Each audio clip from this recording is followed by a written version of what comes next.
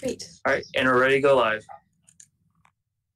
Fantastic. Well, I'm happy to welcome everyone to our June 17th meeting of the Historic Preservation and Cultural Resource Commission special meeting. I'd like to call the meeting to order at 6:31 p.m.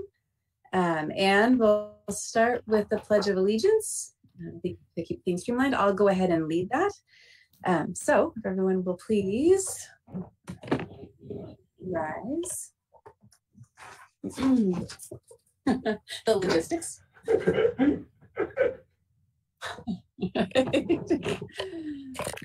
Okay, let's see if we can stay in this. I pledge allegiance to the flag of the United States of America and to the republic to which it stands, one nation, under God, indivisible, with liberty and justice for all. All right, now we'll go with roll call. Roll call. Chair Lubicic? Present. Commissioner Acosta? Present. Commissioner Moharo? Present. Commissioner Weeks? Present. All right. Tonight's meeting is live streamed on Cable Channel 3 and on our online platforms. Please email all public comments to, and it's a fun email address, hpcrc-public comment as one word at sgch.org no later than the time the item is considered by the Historic Preservation and Cultural Resource Commission tonight. Comments received after items have been considered will not be read into the record. Comments will be read by Assistant Erica Ortiz for up to 3 minutes each. To prevent any overlaps in comments, each commissioner will be called upon to speak. So our first item tonight is the public comment. And if Assistant Ortiz would please read the following.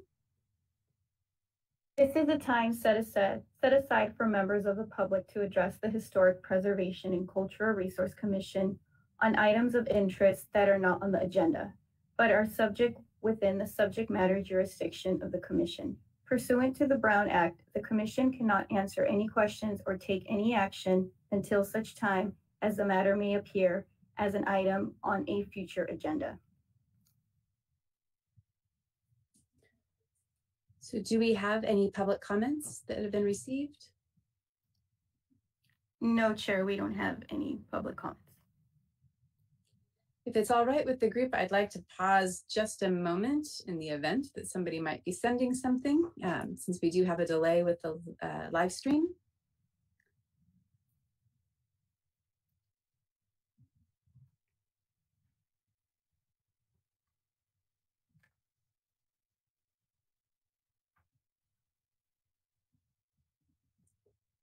All right, then let's move on to approval of minutes. These are the minutes from the March 11th, 2020 HPCRC meeting. I would hope that my fellow commissioners have had a chance to review the minutes. Are there any discussion, correction, addition to the minutes?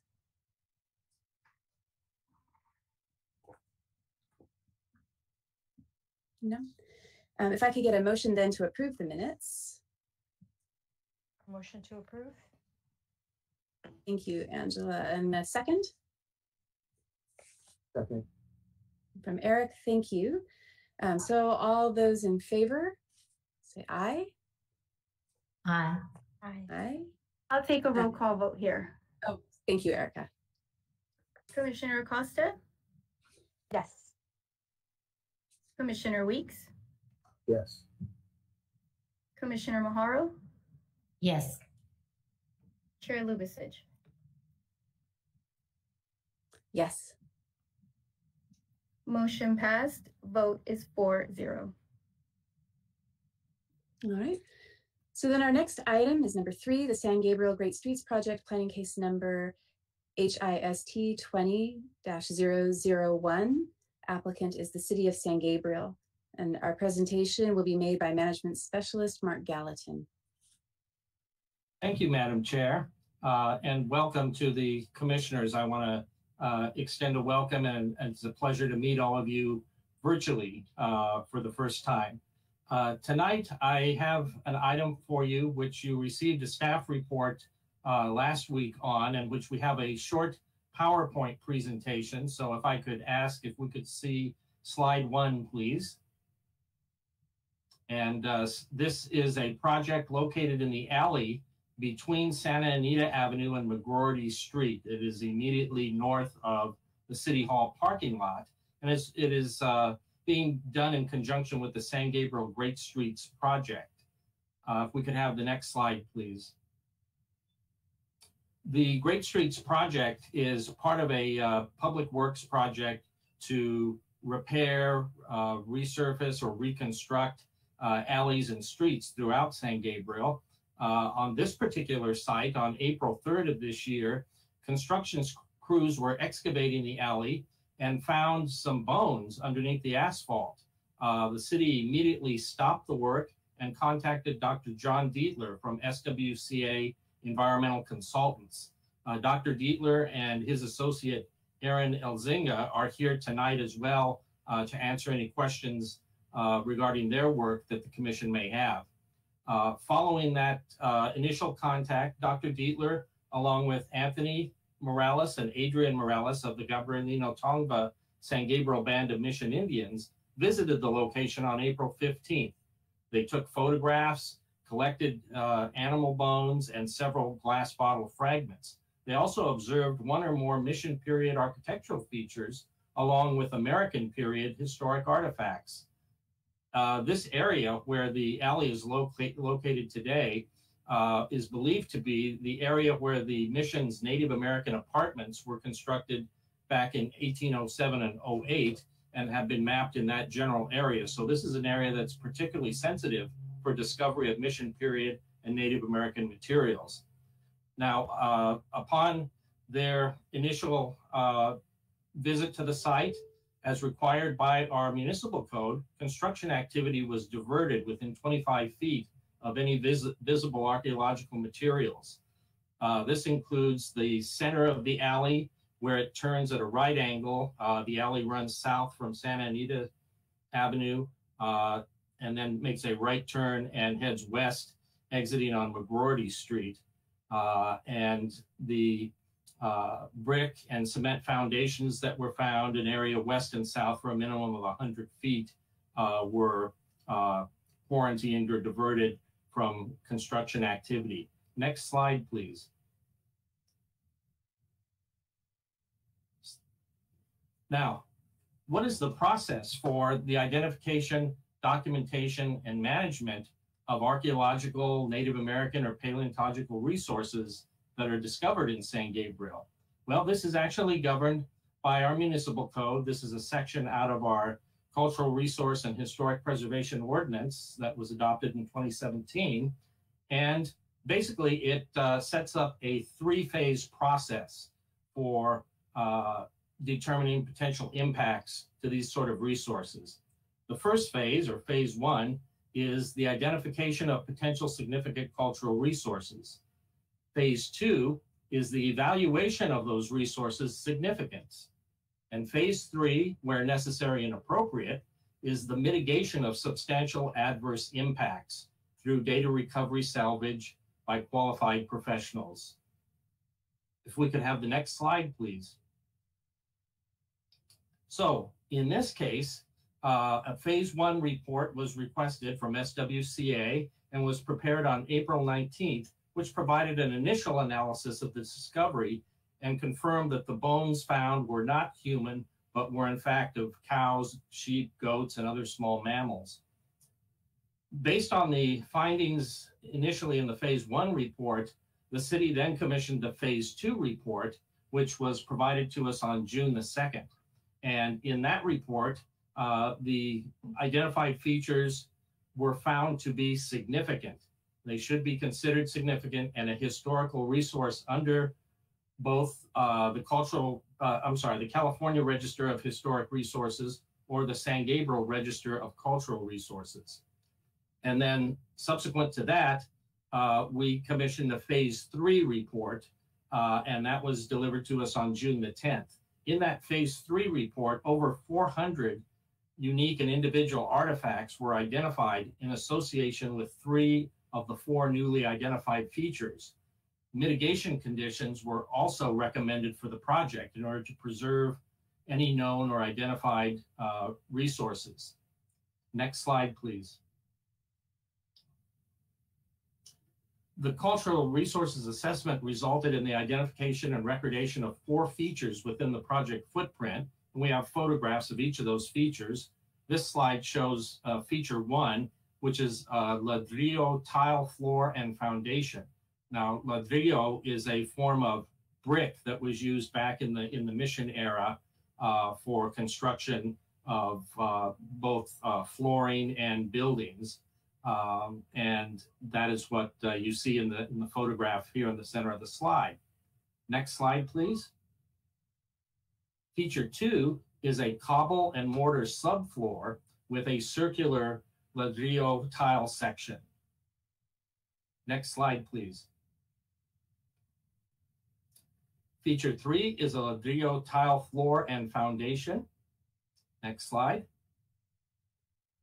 And feature 4 is another ladrillo tile foundation. We could have the next slide, please. So I've summarized the process by which the discovery is analyzed and recorded in the phase 1, 2, and 3 reports. Let's talk for a minute about the role of this commission in reviewing those findings. Again, referring back to our Historic Preservation and Cultural Resource Ordinance, it requires that the Community Development Director refer these sort of reports to the Commission for consideration at their next available meeting, and hence that's why it's on tonight's agenda. The Commission, in reviewing the project, is charged with evaluating the report and incorporating mitigation conditions for the project in order to preserve any of the known or identified significant archaeological, Native American, or paleontological resources.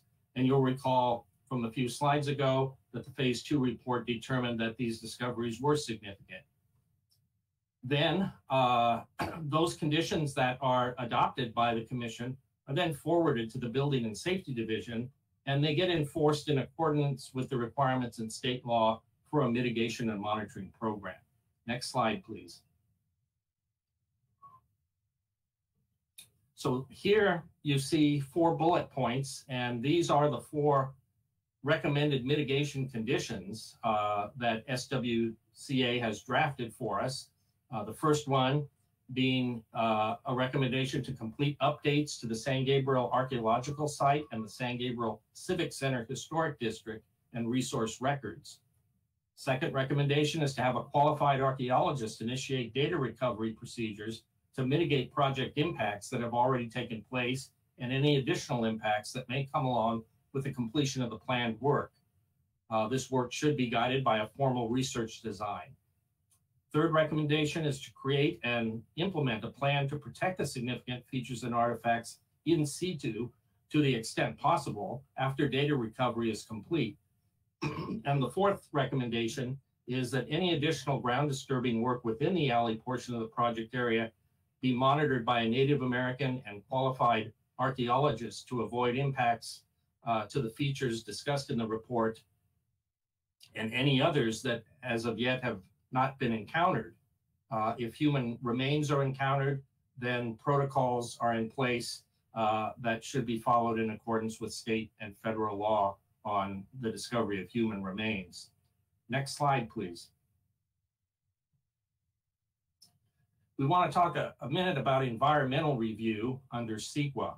Now, an alley reconstruction project or a street rehabilitation project, these are the sort of projects that typically get an exemption, what's called a categorical exemption from CEQA, as having de minimis or no severe adverse impacts on the environment.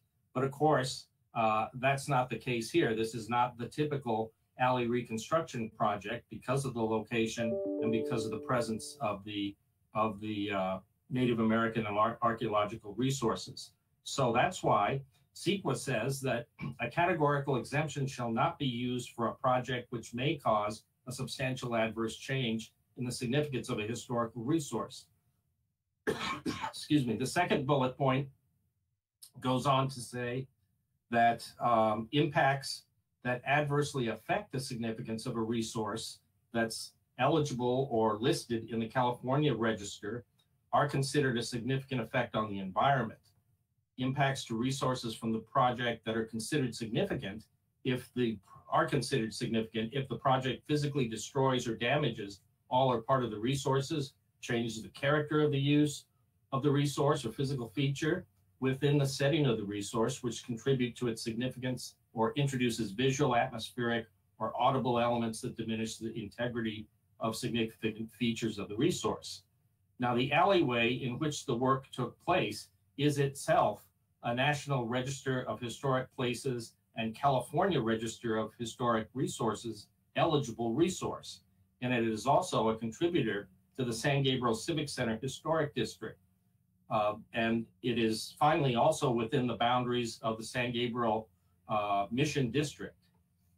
Because it was determined eligible for listing in those registers, it is a historical resource as defined by CEQA, which requires the identification and mitigation of substantial adverse impacts that might affect these eligible resources.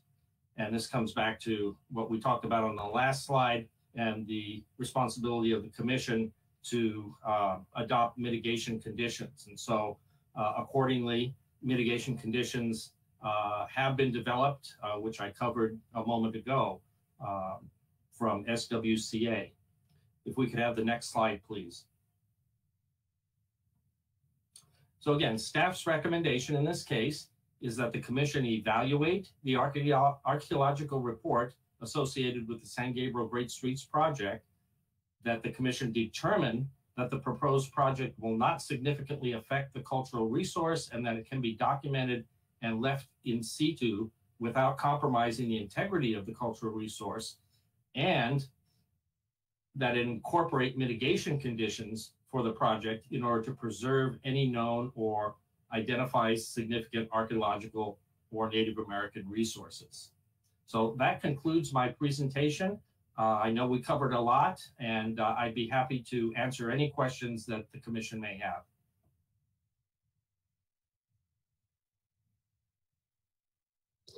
Thank you very much, Mark.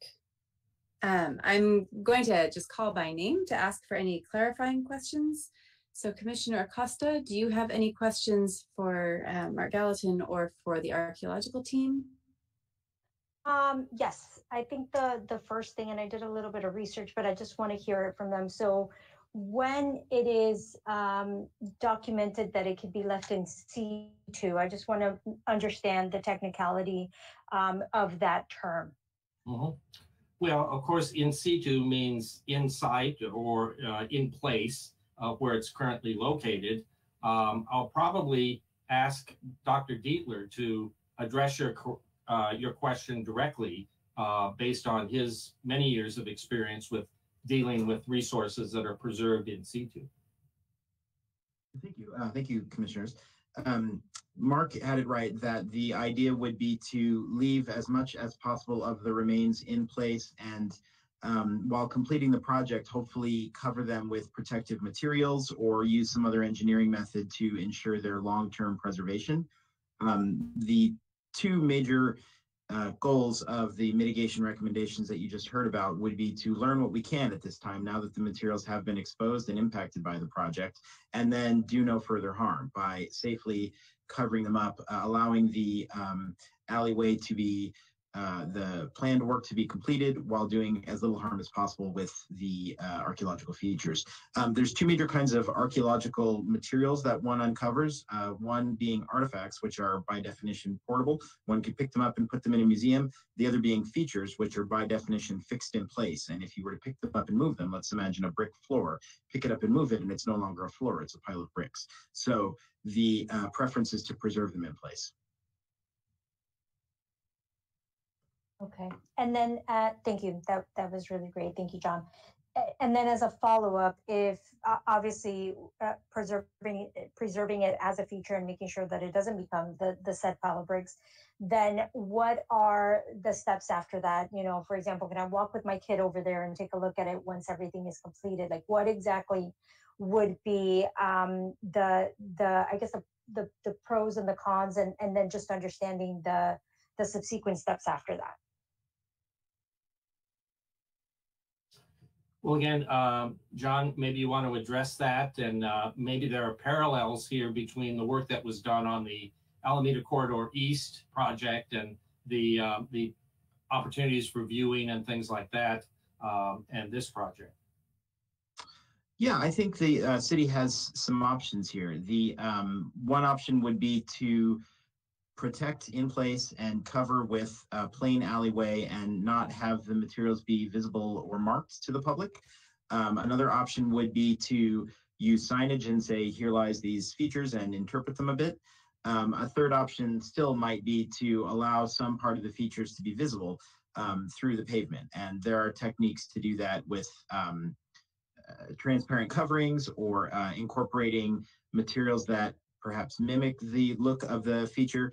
Interestingly, the reason that this was already listed as a historical resource is because one of these features, or feature 1, was visible through a worn spot in the pavement for years.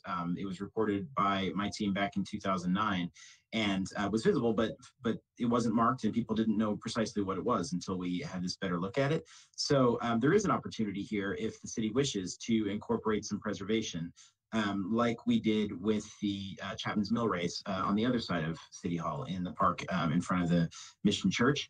One consideration of which way to go with this is public safety and whether this is a place you want to attract pedestrians. So there are some preserved in place elements of the Mission site on Main Street, south of the Alameda Corridor East Trench, that the city chose not to mark because they felt it would be unsafe to attract pedestrians over to that portion of the city.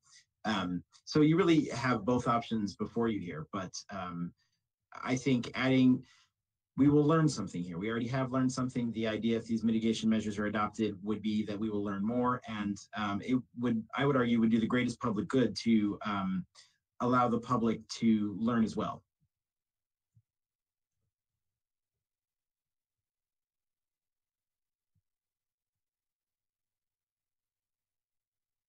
Commissioner Acosta, do you have any further questions?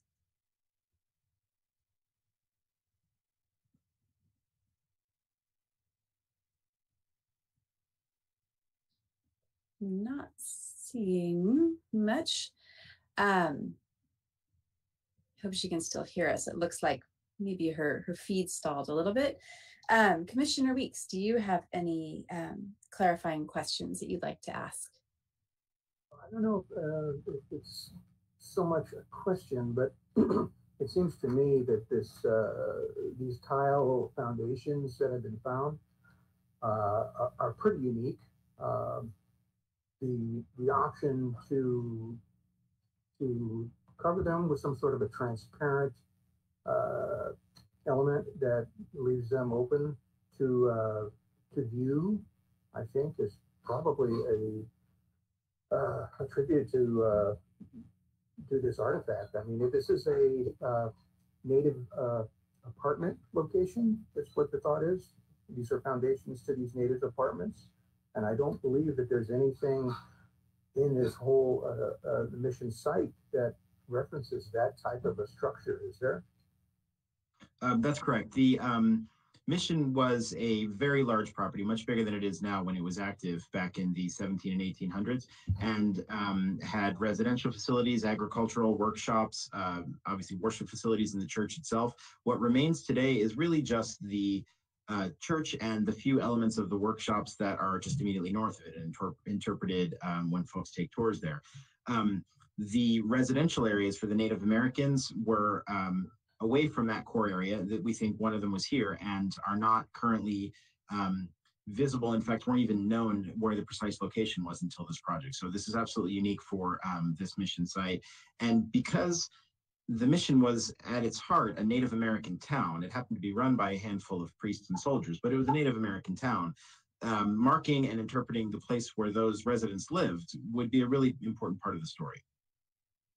Yes, I agree. I think the challenge there would be to balance the marking of this location and showing the history of it, and yet balance off the use of that drive aisle as voting for the retail facilities. Those are the back of a lot of the Nomad Pops and some of those other areas that are there of the merchants. And that's going to be, it'll be interesting to see how that might work. That's just a comment. So anyway, thank you, John. You're welcome. Thank you. Angela, it looked like we lost you a little bit. Did you have any further questions? I moved on to Commissioner Weeks. No, thank you for doing that. Yes, it's just a hazard of the go-to meeting. But yes, I'm back and that completed. Thank you so much for answering those questions. Appreciate it. You're welcome. Thank you. All right, so Commissioner Majaro, do you have any questions on this item? I do. I actually just one. This is the repavement of that alleyway. What is the depth of the excavation? The depth required to complete the project, or the depth of the archaeological materials? Required to complete the project. Perhaps Mark or Matt could answer that question. Yes, Commissioner. I don't off the top of my head know that information. It would be ideal if we had a representative from our Public Works Department here tonight, but apparently they were not available. I would certainly be happy to, research that and get back to the commission on it. Based on the markings that we can see with the incomplete work and the partially completed work to the northwest of the area of interest, it appears that they need to go down in some areas as much as 18 inches and in some areas probably quite a lot less. So from a practical point of view, it's the highest elements that remain of these features that might impede that. But if we incorporate a transparent, perhaps thinner covering over those high spots, then maybe we get both benefits, that you get the visibility and can modify the design of the project to prevent additional excavation or demolition of the features from being needed. Great. And I also thank you for that. I also agree with Eric Weeks that we should have some sort of a plaque or whatever, just stating that this is what occurred here, this is what was here, the Native American apartments. And I think it's important for any future walking tours, anything to bring interest and a little more awareness to our community. So yeah, that's it. Thank you for answering that. You're welcome. All right. So then I have several questions for you. I think one of the features that I'm most intrigued by is feature 4. You identified this is the one in terms of mitigation measures that we can choose if we would like to do further work to better understand that feature. Is this the one that we think might yield more information about the Native American population that lived in this area? Yes, so we have 4 numbered features, but we think there are probably 3 features, and one of them was cut in half by later utility work. So the biggest and most obvious features are thick but simple brick floors, tiled floors. That's features 1 and 3. Feature 2 is an interesting keyhole-shaped structure that is surrounded by a heavy foundation of cobblestones that we think had a cooking or heating purpose. There are features like that were used just north of the Mission Church that's still there for melting tallow and creating soap, or perhaps ironworking, or even preparing food. So it appears to be the base of a cooking feature. The 4th feature, though, is the one that we discovered latest in our earlier work and had the least time to really uncover. And if it's the best candidate for being the foundations for the actual Native American apartments themselves. And in an ideal world, again, we had not enough time to really explore this fully, which is why additional work is needed. But in an ideal world, there will be artifacts left behind by the Native Americans who live there that will tell us about their daily lives, more than they lived in homes that were built by the missionaries. But here's what they did inside of those homes. So we know the least about it, and that's got the greatest potential for us to learn something we don't already know. And so then some of the artifacts that you listed, like the bone awl, would be an indication of that. We might find more artifacts along those lines. Yeah, artifacts of one would expect artifacts of daily life from the Native Americans. So tools and food remains, elements of clothing, that sort of thing. Okay. So for me, excuse me. Sorry, go ahead.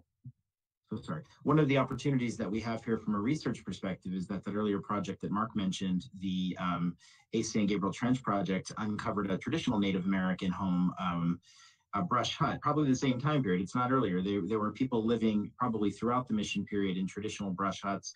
A kind of community improvement program that the missionaries embarked on was to put them all in constructed Spanish-style housing. And so if we were to find artifacts associated with both styles of housing, we could ask questions about were there differences? Were different kinds of people living in these things? Was their lifestyle, their quality of life different? The activities they undertook, that sort of thing. So it'd be a really important comparison that we could make. Okay. And so then I had also noticed in one of the maps that there's the extension of the boundary of this area. So these finds in the alley are now pushing us further west in terms of our understanding of sort of the habitation site.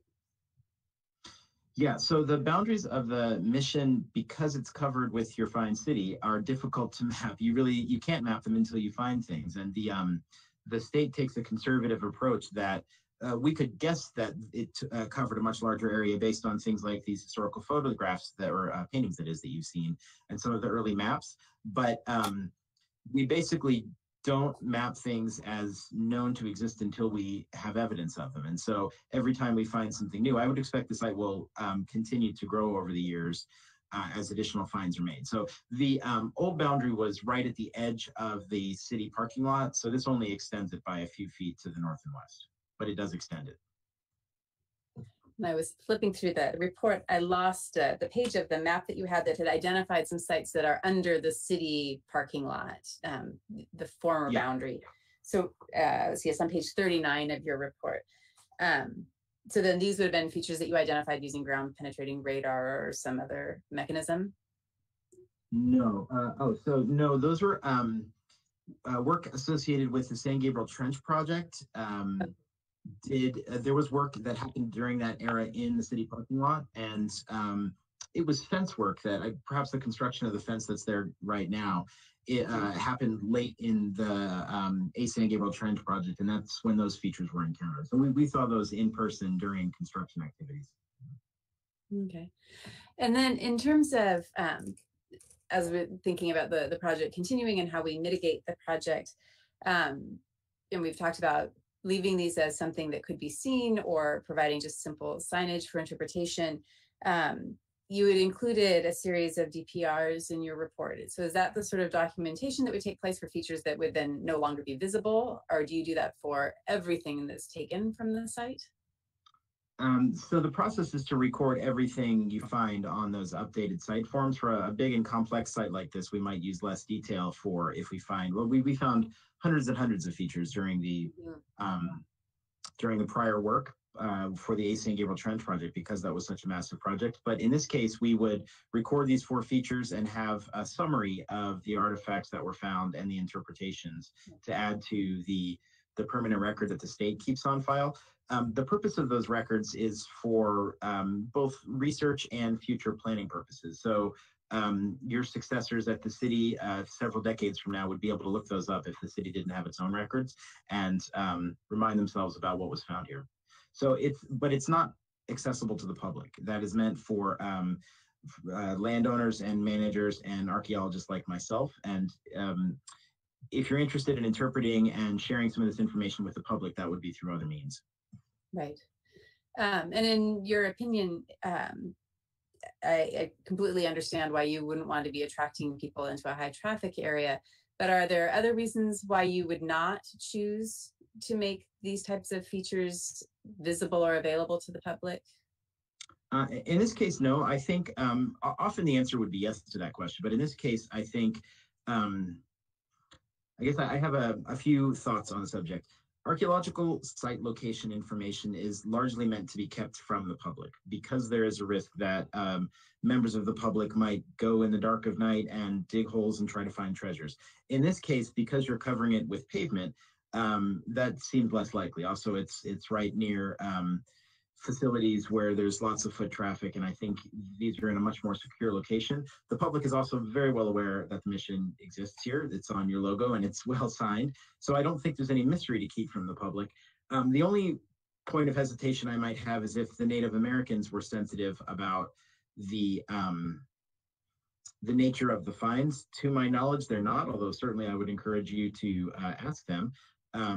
But there are elements of this site that are of importance to the Native Americans that they do not want shared with the public. I suspect that this isn't one of them. But again, that's probably a good question to ask them. Aside from that, though, I don't have reasons to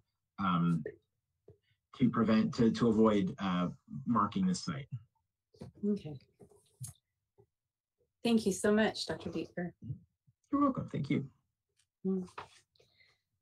All right, so my fellow commissioners, I believe we need to take action on what we're going to recommend on this item. So I'm shuffling through binders. Madam Chair, if we can just make sure there are no public comments submitted. Thank you. So if there are any public comments on this agenda item, again, these can be emailed to hpcrc-public-comment@sgch.org. So we'll go ahead at 7:08. We can open the public comment period on this item.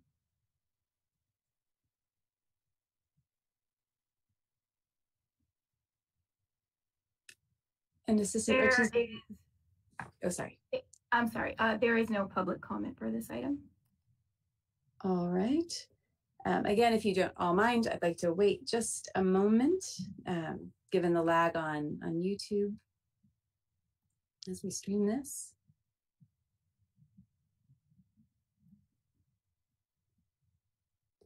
All right, so it is now 7:09 and the time for public comment on this item is now closed. So for commission deliberation and discussion, I again will go through by name. And if you have any further comment you'd like to raise, please do so. So Commissioner Acosta. No further comment.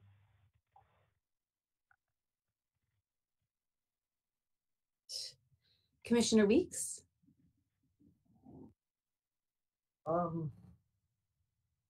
I think based on our conversation we've been having about should these be visible to the public or not, I think that should be explored. What would it cost to make them? Is it simple as just some signage, paving it over? I think the next step, I think, is to determine the best way to do that. Mr. Bieber's suggestion that maybe it possibly gets all covered over, doesn't allow it to get vandalized later on down. I can understand that point of view. So maybe signage is all that we could put in there that would indicate what's buried below the pavement. The rest of the artifacts, buttons and tools and things like that can be collected and put in on display. But this is a tricky area. I hate to see the opportunity be lost to somehow make this part of the mission experience. So those are my thoughts. Thank you. Commissioner Mahara. I have a question. There were multiple pieces that were found that were smaller fragments or whatnot.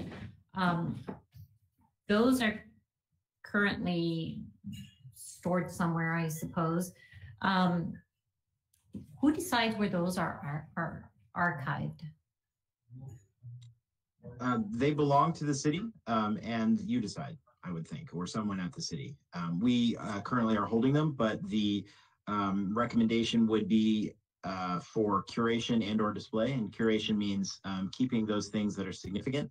The materials from that earlier project, the San Gabriel Trench project, the most significant materials, we found so many things that not everything ended up in this one place, but the most significant materials are held by UCLA and in their Fowler Museum for purposes of long-term preservation and future research.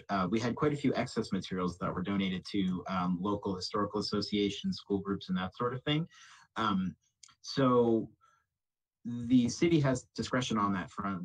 We will, of course, make recommendations, but you have lots of options, including donation, local display within City Hall, let's imagine, putting them in a research institution, that sort of thing. Thank you.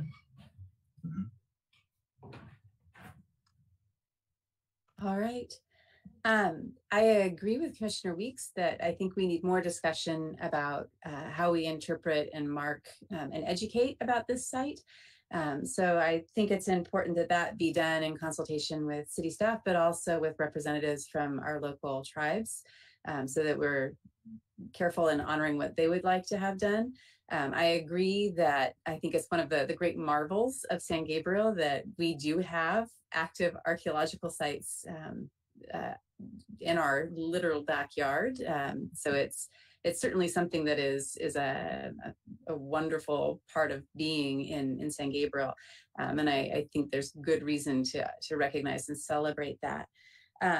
So I'm wondering if it's possible to have the slide, I believe it's slide 10 from the presentation, put back up just so that we can see what the proposed mitigation measures are.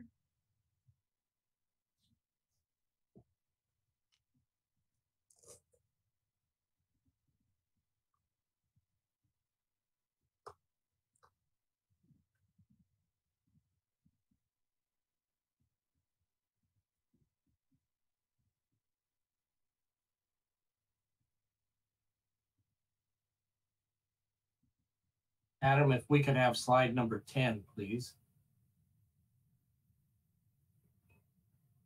Thank you. Thank you, Mark. I always will bank that there's a technical glitch before that. All right, so these were the recommendations that came to our commission from SWCA. What we need to do now is decide how we would like to go forward. We have a recommendation from city staff as well about the course of action that we can take. So for my fellow commissioners, do I have a motion of what you would like to do tonight?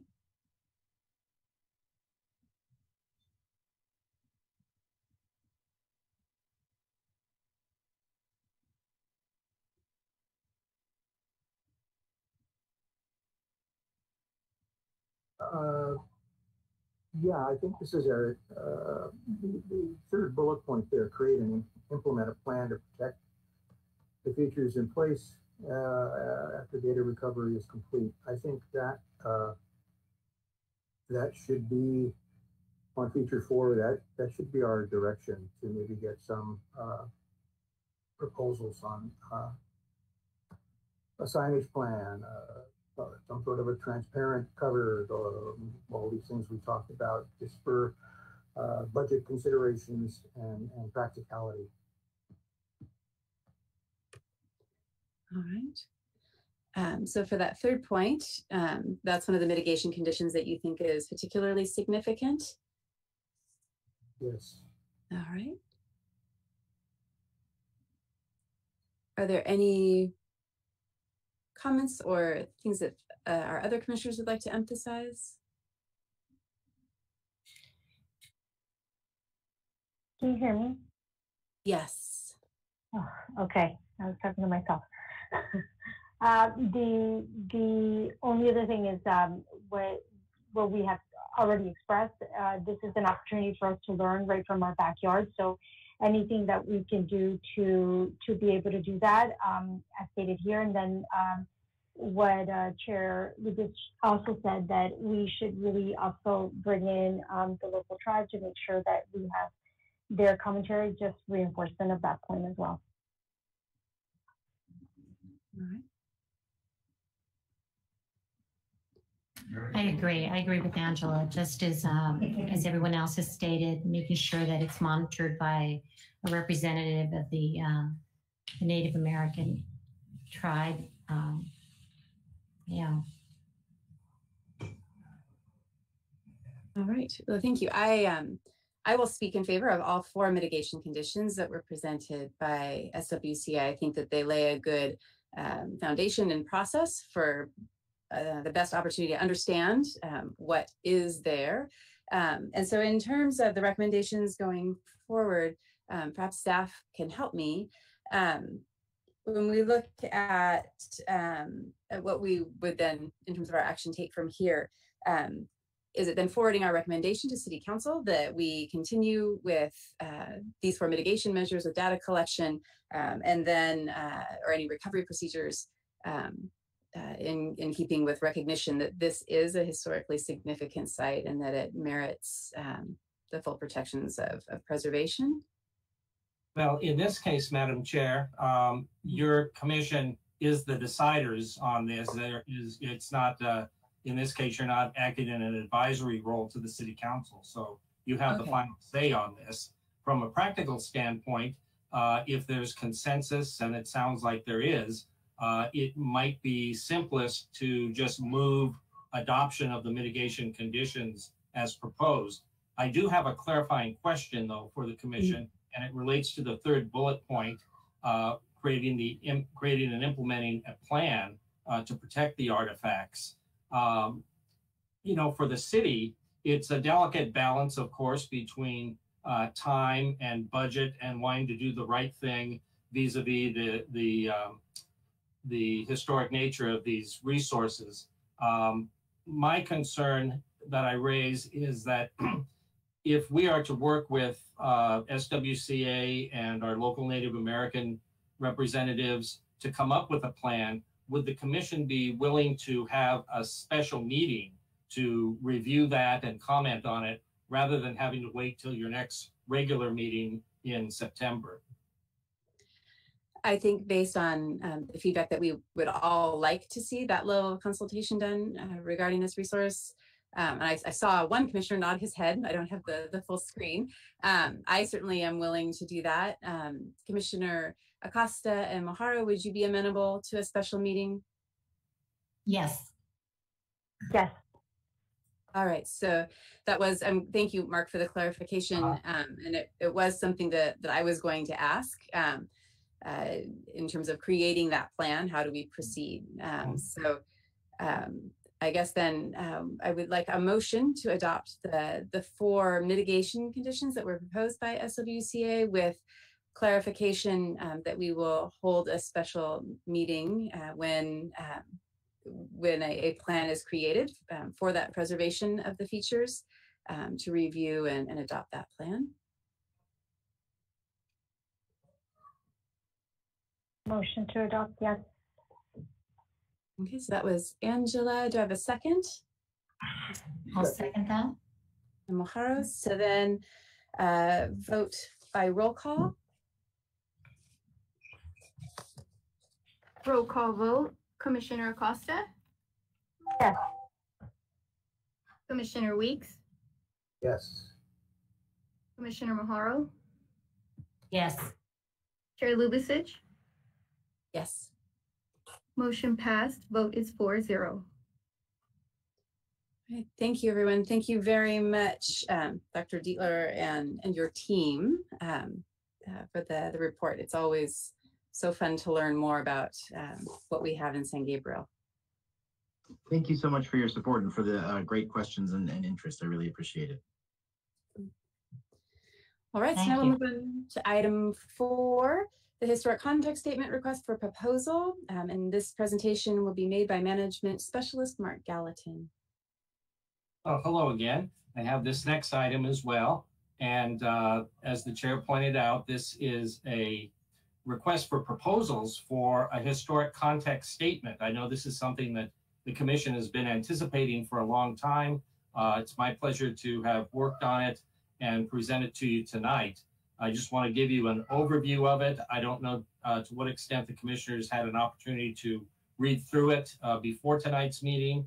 But again, let me cover the high points and talk about those factors that went into it as I best understood the assignment, to come up with a RFP that will get us a first-rate historic context statement, which then will form the foundation for other implementation measures of our ordinance.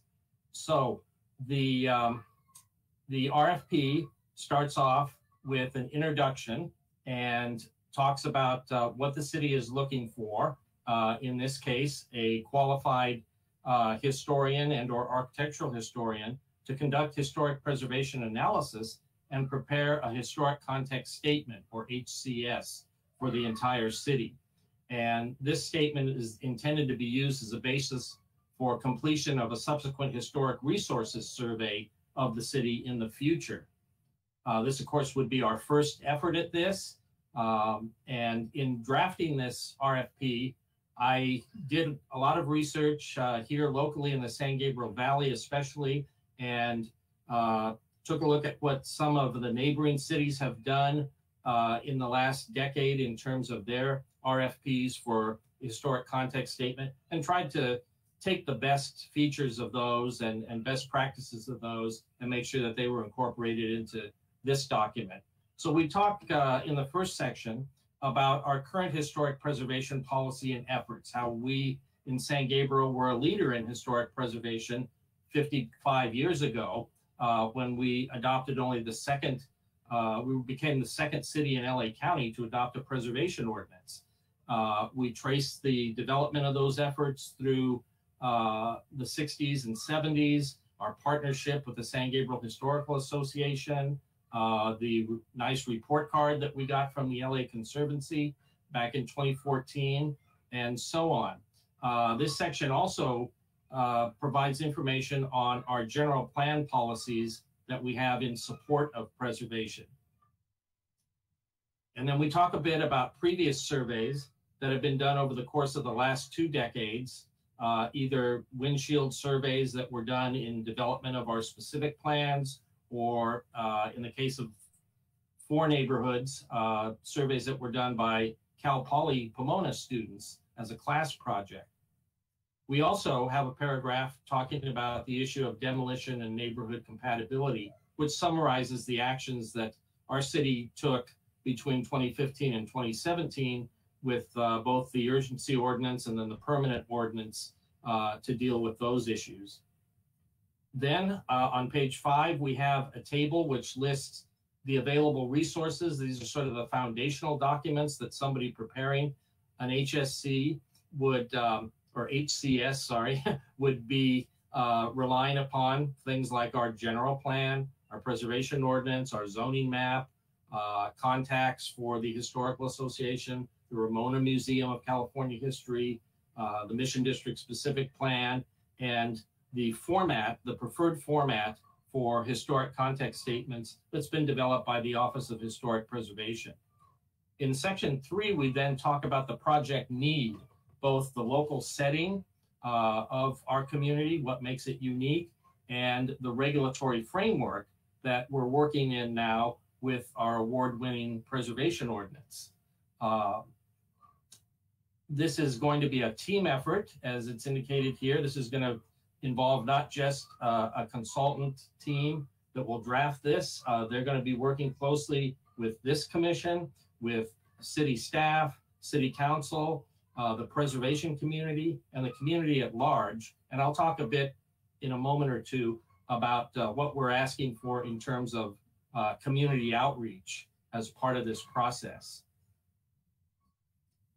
Again, one of the things I want to emphasize is the need for the historic context statement to guide our future surveys. You'll see as we talk through some of these things, everything's interrelated, you know, and the historic context survey is sort of the foundation of things to come and makes possible things to come that we want to accomplish in San Gabriel, such as a citywide resource survey.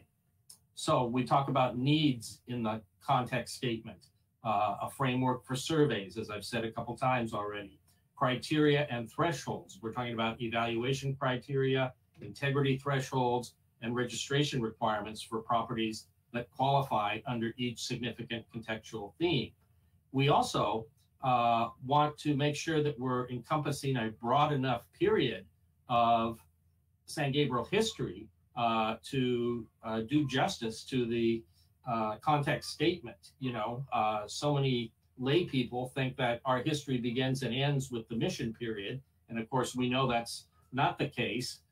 So this survey is intended to look at, or this statement is intended to look at a period from the 1770s when the mission was founded through about 1970. So it includes what's commonly called the mid-century modern era, because much of our existing development took place in those years around World War II.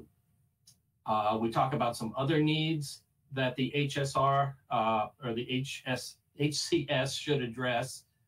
In other words, how to have a discussion about how to use the document, both from the public standpoint, from the commission standpoint, and from those that will be doing future surveys.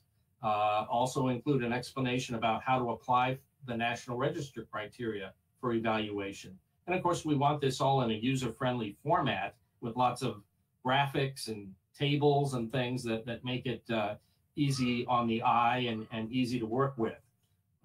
So as we talked about expectations in that section, and then we get into what we call other information, which is a lot of what I would call the fine print that you find in most city RFPs, the legalese stuff, if you will, the city's rights under that, the expectation of performance by the consultant, so on and so forth. The next really important part is the anticipated schedule for the RFP. So when I was drafting this, I was working off an assumption that we should have this ready to go July 1st at the beginning of the fiscal year. We have $40,000 that the City Council has generously budgeted for this project, and it's already been allocated.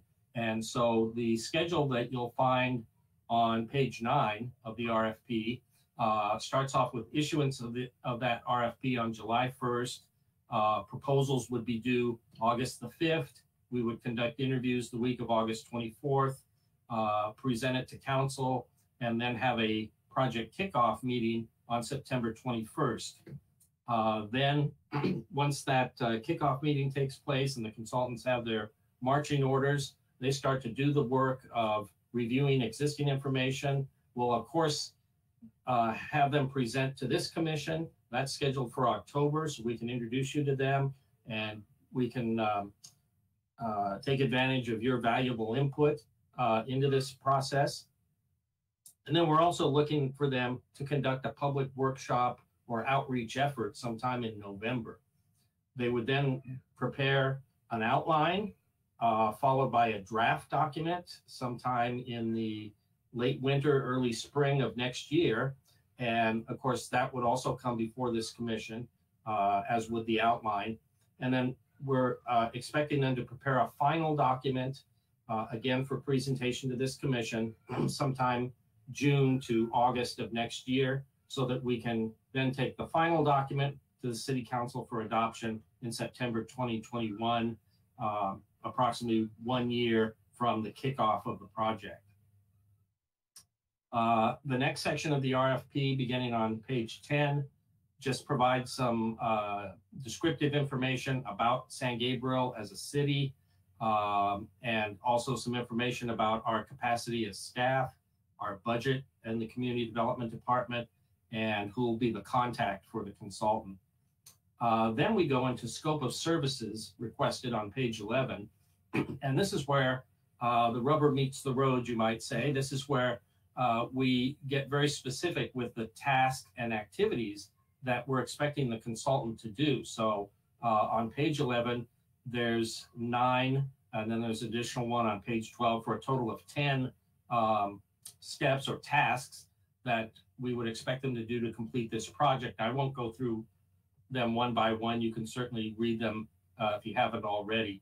But essentially, the final product is going to be a policy document, which is the historic context statement, and also the outreach and training that's integral to this whole process, because we don't want this to be a document that just goes on a shelf and nobody uses it. You know, this is intended to be a document that is living and that reflects not just academic research, but also the anecdotal histories provided by members of the community. So we want them, the consultants, to make a concerted effort to really do good outreach with neighborhood groups, local professionals that have a broad spectrum of local knowledge.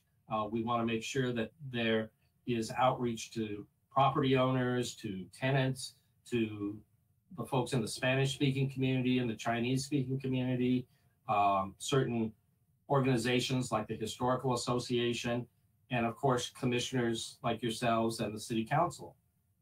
The selected consultant would provide training for staff and the commission on how to utilize the historic context statement in future policy development and project review. And this hints a little bit at what's coming next on your agenda, which is our city architect, Dale Brown, talking about the process of project review. So I hope you can see how all these things are interrelated, from the historic context statement, informing the future surveys and informing project review. That's how important a document it is. Then we go into, you know, deliverables, how many copies of the document, so on like that, what it should look like. We talk then in part 2 about proposal requirements, what should be in the proposal. I won't bore you with all that minutia. And then we talk finally on page 17 about the evaluation process. So what's the criteria that the city plans to use in reviewing these proposals they get in response to the RFP? Well, you've got a series of bullet points there, and as it notes, it's not ranked in any particular order. But some of the things that we would certainly weigh in reviewing these proposals are the experience and qualifications of those who are going to work on the project, the amount of time key personnel will be involved, the team members' experience and ability to work well with community groups, their references from past work that are relevant to this kind of project, their knowledge of best practices in historic preservation, understanding of the scope of services, a detailed work plan to complete the services, the overall quality of the response to the RFP. We'd want to know the specific method and techniques, including software, to be employed on the project. Of course, the overall time frame and the ability to stay within that. A demonstrated ability to provide clear and compelling presentations to community members, commission members, and elected officials. A demonstrated ability to deliver reports that exhibit excellent writing quality and use of high quality graphic design. Then, of course, their presentation during the interview process. And last but not least, the proposed cost estimate. Again, the budget for this project is not to exceed $40,000. So following those interviews, we would then rank the presenters, and staff would be making a selection. The selected teams would be interviewed the week of August 24th, according to our draft schedule. Then we would initiate final contract negotiation and final agreement on a fee. So that essentially is what is contained in the RFP. Again, a lot of material to cover, but I am more than happy to answer any questions that any of the commissioners might have about any part of the document.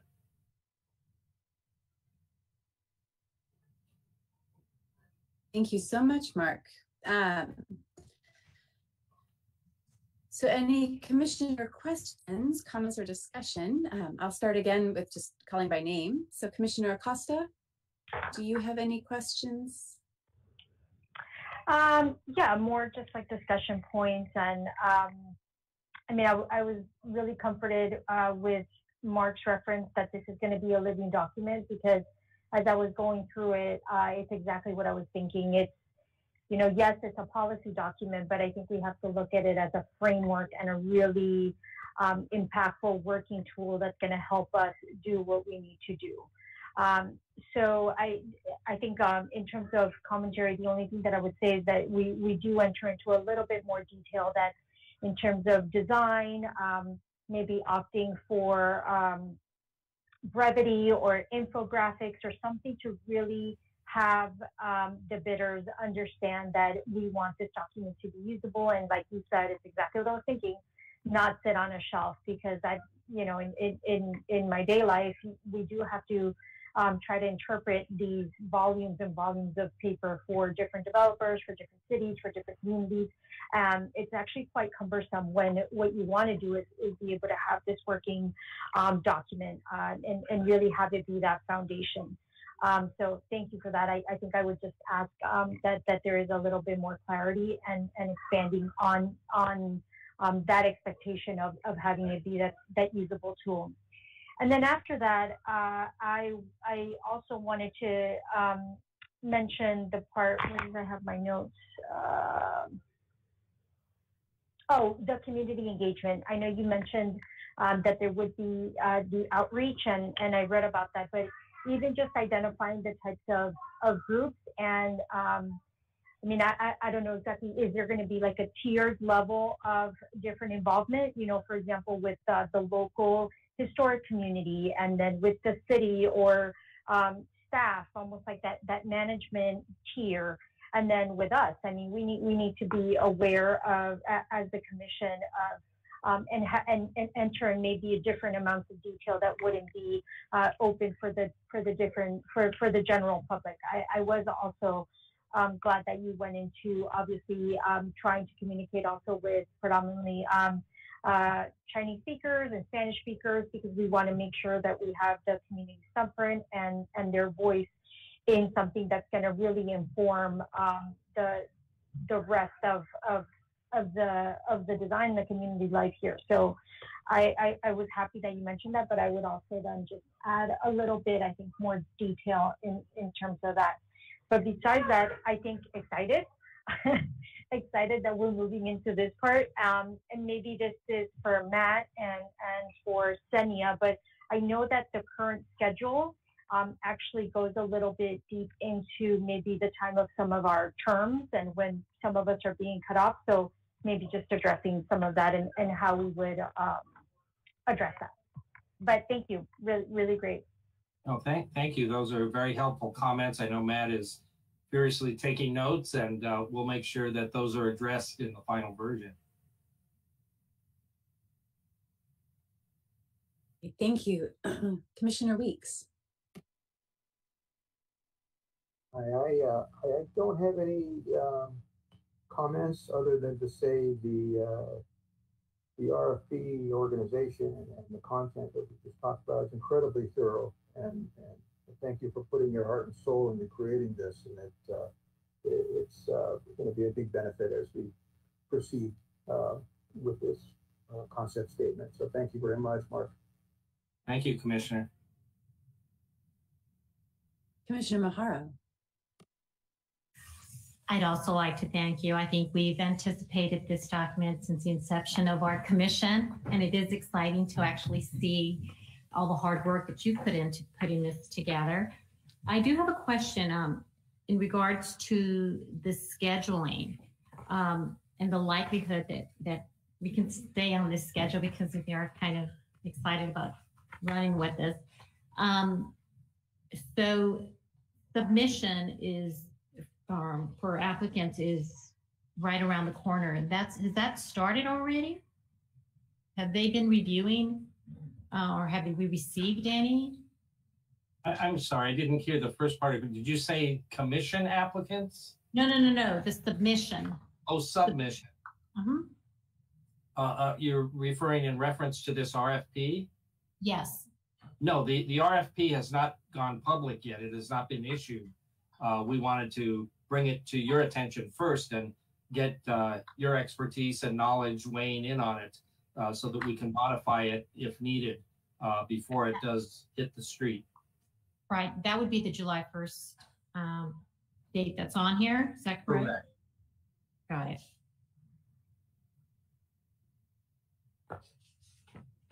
Thank you. Thank you again. I think this is a great document, and it is it has been very much been anticipated. So once again, thanks for all the work that's gone into this.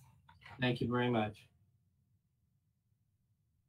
All right, well, I will also echo the jubilation. I think that we all feel that this is finally here. We have, I think, been asking and pestering and hoping that this would come in each of our meetings. So I'm really delighted to have the RFP. And I think it's very, very well done. I again, thank you for all of the work that you put into it. I was particularly happy to see an emphasis on sort of that mission to modern, with a look at the mid-century modern. I think that's such an important part of our city's history that we've not yet told effectively. I did have a question in terms of the resources that you listed. Is there any reason not to include the Valley Boulevard specific plan as another resource? No, certainly that, yeah, I don't know how I missed that one, but yeah, that would make sense to include the Valley Boulevard specific plan because in the preparation of that document, there was a windshield survey done. There was a whole section, I believe, that talked about possible historic resources. There was even an incentive or two built into the plan. For example, I think that gave folks that wanted to do addition to their homes a greater lot coverage if they preserved historic features. Of course, that predated our preservation ordinance. So yeah, thank you, Madam Chair. I will make sure we add that document. And then my other question was just in terms of some of the neighboring cities that you surveyed. Could you share with us which cities that you did turn to? I would be curious to see how their proposal and their context statements turned out. Well, sure. One of them, of course, was South Pasadena, where I'm a resident. And for those that don't know, I'm also the chair of the Cultural Heritage Commission there. So I have a meeting tomorrow night of my commission. And they went through the RFP process about 7 years ago, maybe 8 now. I think it was in 2014 that theirs was adopted. Very well done. And I know that I found it very useful as a commissioner when I review projects that come before the commission, or in that city, they have what's called chair review, where minor projects can come to me as the chair for review and approval. And I rely heavily on the historic context statement in formulating and analyzing those projects. So South Pasadena was one. West Hollywood was one. Monrovia was another one we looked at. San Luis Obispo was the only San Gabriel Valley one that we included in there. I actually have the list here. Make sure I didn't miss anybody. Yes, so yeah, and Azusa, City of Azusa was the other one. All right. Well, thank you. Again, I'm delighted to have an RFP. I believe that we have time for public comments, if there are any. So all public comments, again, should there be any, should be emailed to hpcrc-publiccomment@sgch.org. And Assistant Ortiz, have we received any public comments? No, we have not received public comment for this item. All right. Well, as with others, I'll pause just for a moment with our delay.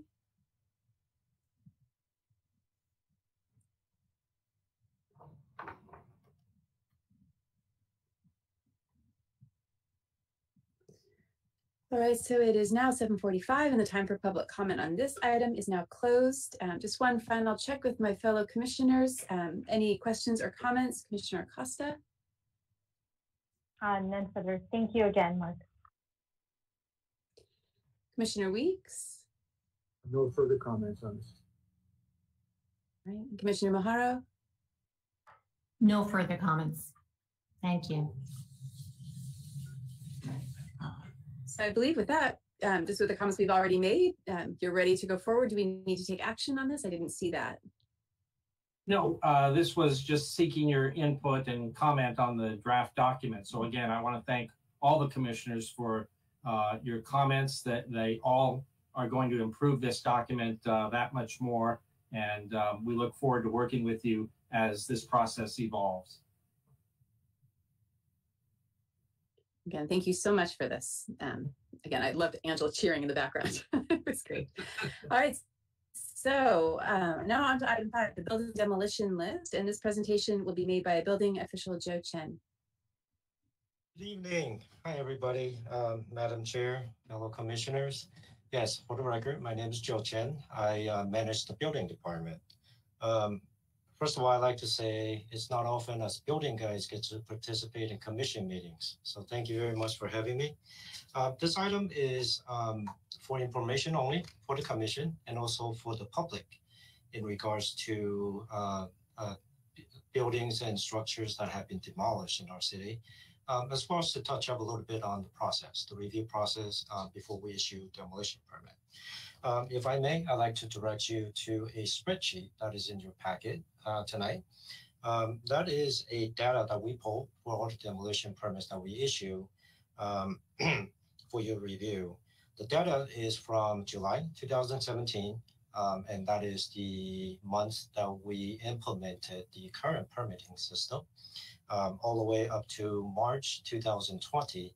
And I believe that is when the inquiry was brought forth to us by the commission.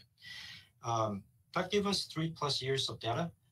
Staff feels that that is a good enough snapshot, if you will, to kind of examine the demolition activity in our city.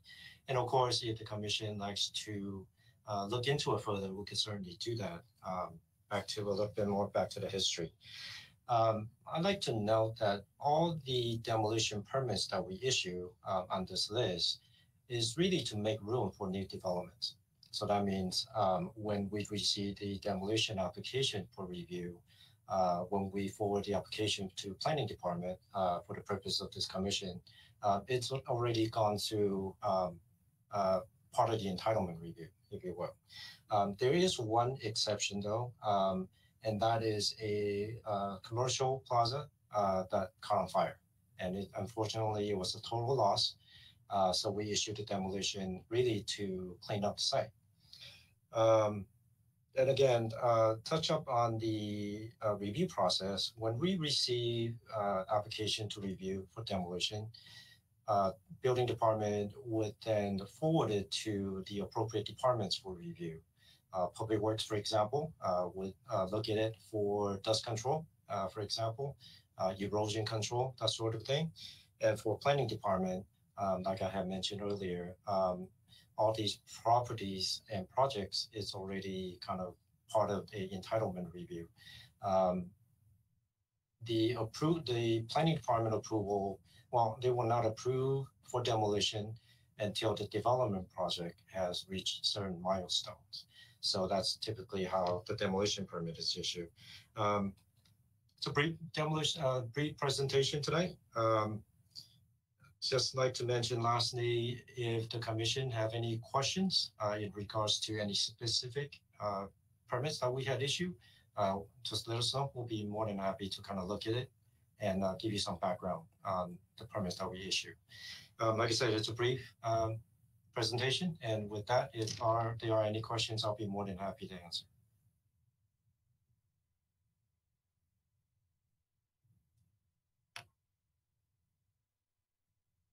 Mr. Chen, so are there any commissioner questions, comments?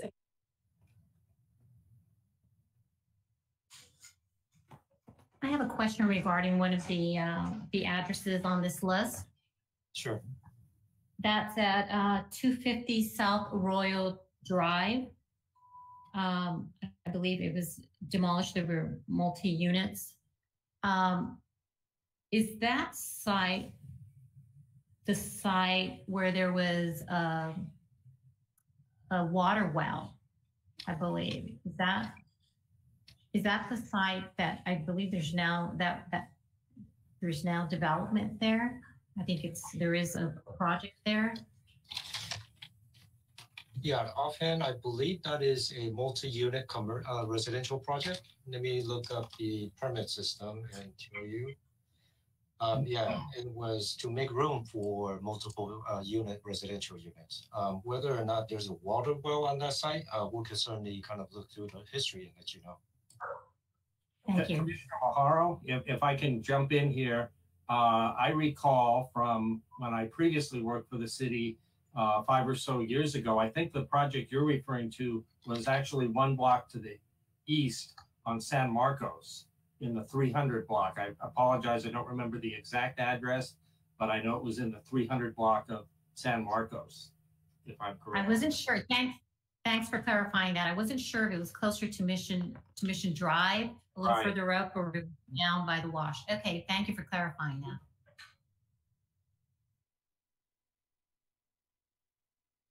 Commissioner Acosta or Weeks, do either of you have questions? Yeah, I do, Sonia. I think I just wanted some clarity because obviously we've been going through this transition time for a while.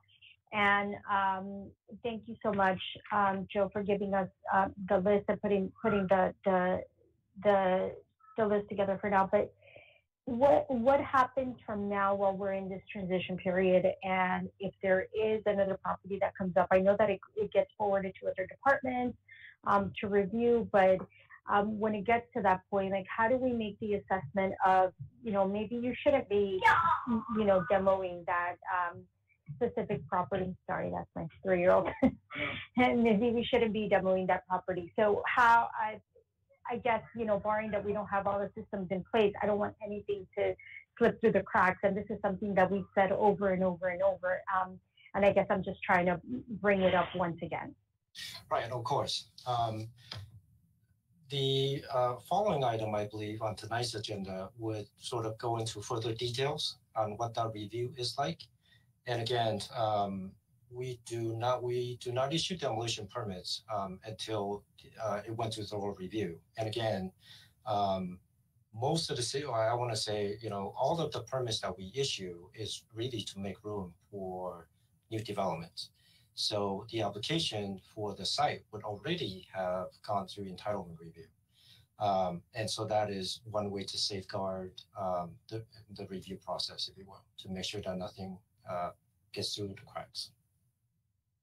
And if I could just piggyback on what Joe just said with regards to that entitlement review, speaking, from the planning division's standpoint, when a project comes before us or comes to us as a new application, one of the first things that we have to do is determine its CEQA status. Is it exempt from CEQA? Is it categorical exemption, a statutory exemption, or is it considered a project under CEQA that has to be analyzed through what's called an initial study? An initial study is a checklist with like 21 categories of areas of potential impact. One of those 21 categories is cultural and historic resources. So we have to, when a project comes to us, do an evaluation, fill out that checklist, answer some questions about the potential for impacts on a historic resource.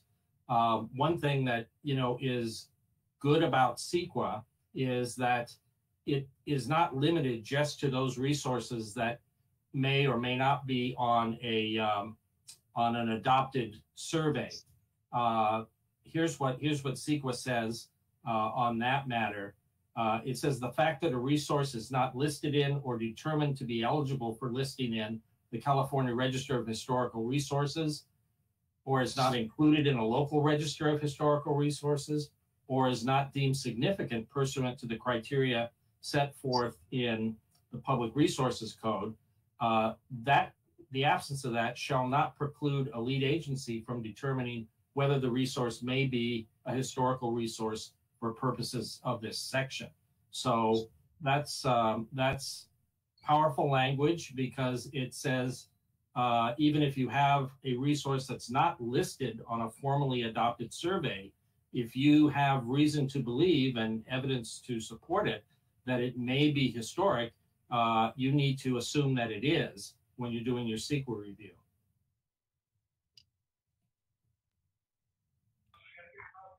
All right. Thank you. That was really clear. Thanks.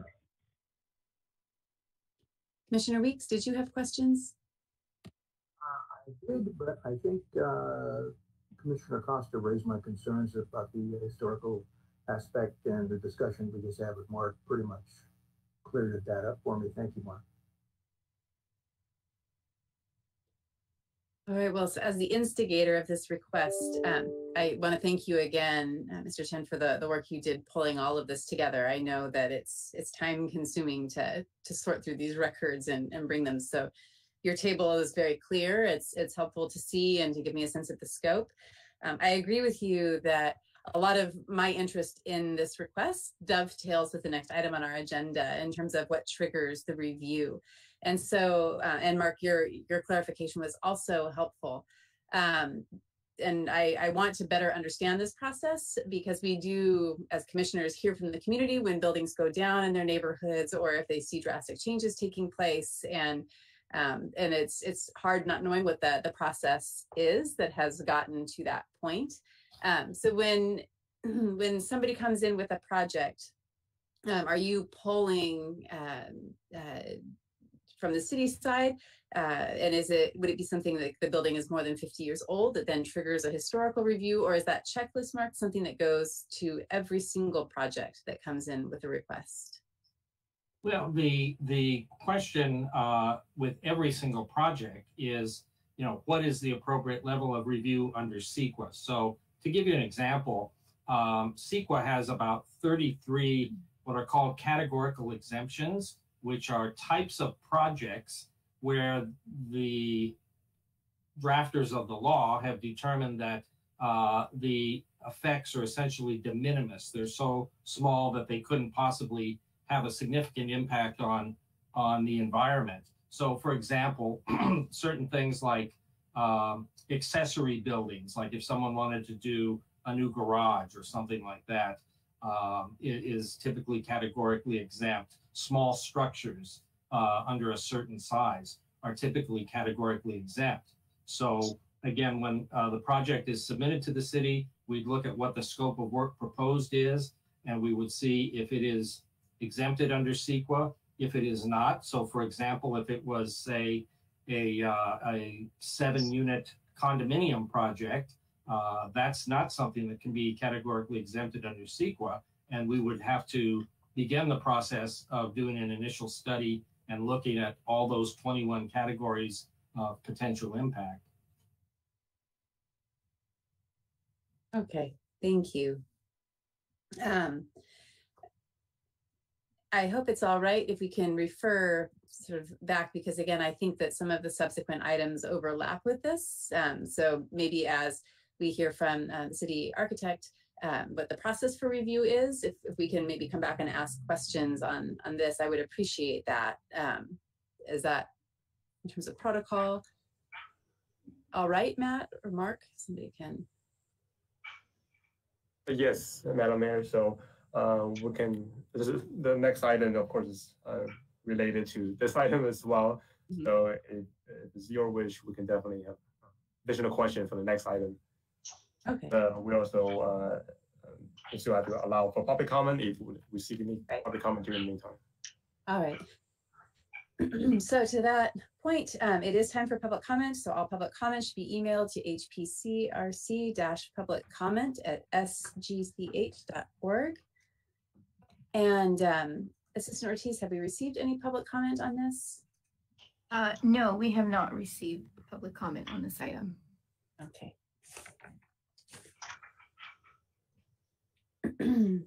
So it is now 8 o'clock. The time for public comment on this item is closed. Any further questions or comments from my fellow commissioners? Getting nods, no. All right, so we'll move on to item 6, presentation from City's Preservation Architect. The presentation will be made by City Architect Dale Brown. Good Good evening, Madam Chair, Commissioners. There's been actually, maybe just to kind of, link some of these together a little bit, is both the RFP that's getting ready to go out, some of the comments that Mark made about CEQA and review, and then the discussion of currently how reviews have been done are all really nicely linked together. The one thing I think that's going to be really good about the historic context statement and then a subsequent survey is that it's going to give a lot of additional resources that currently aren't there.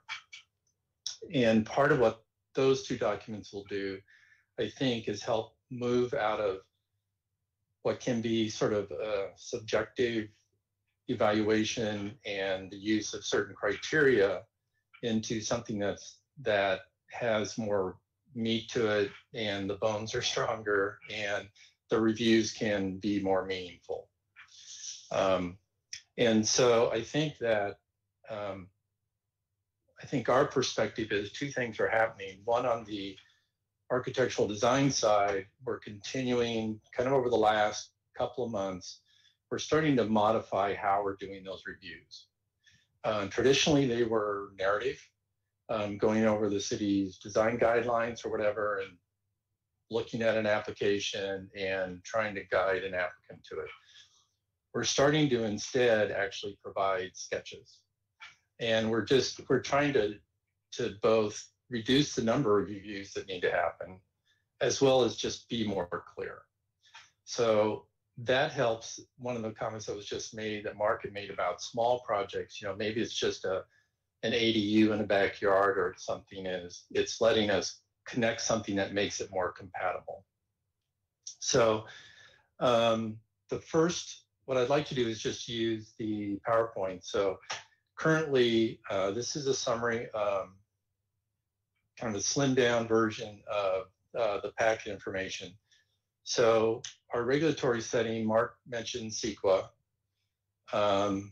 Every city has either, they have preservation ordinances, they have, whatever that, ordinances associated with this. We're obviously looking at if it's on a city registry, national or California register. And then I inserted here neighborhood, because even though, and Mark mentioned it when he was looking at the CEQA definition of a potential historic or cultural resource, is it also just has to do with looking at the neighborhood. And does that individual project or the site and what may be on that site, how does that fit within the neighborhood? So it's not on a register, it's not listed, but how does what's there have some significance, just even contextually? We typically do, we typically start with just a statement of opinion, and we do that by going through and just pulling building permits. We look at the surveys that do exist in the city.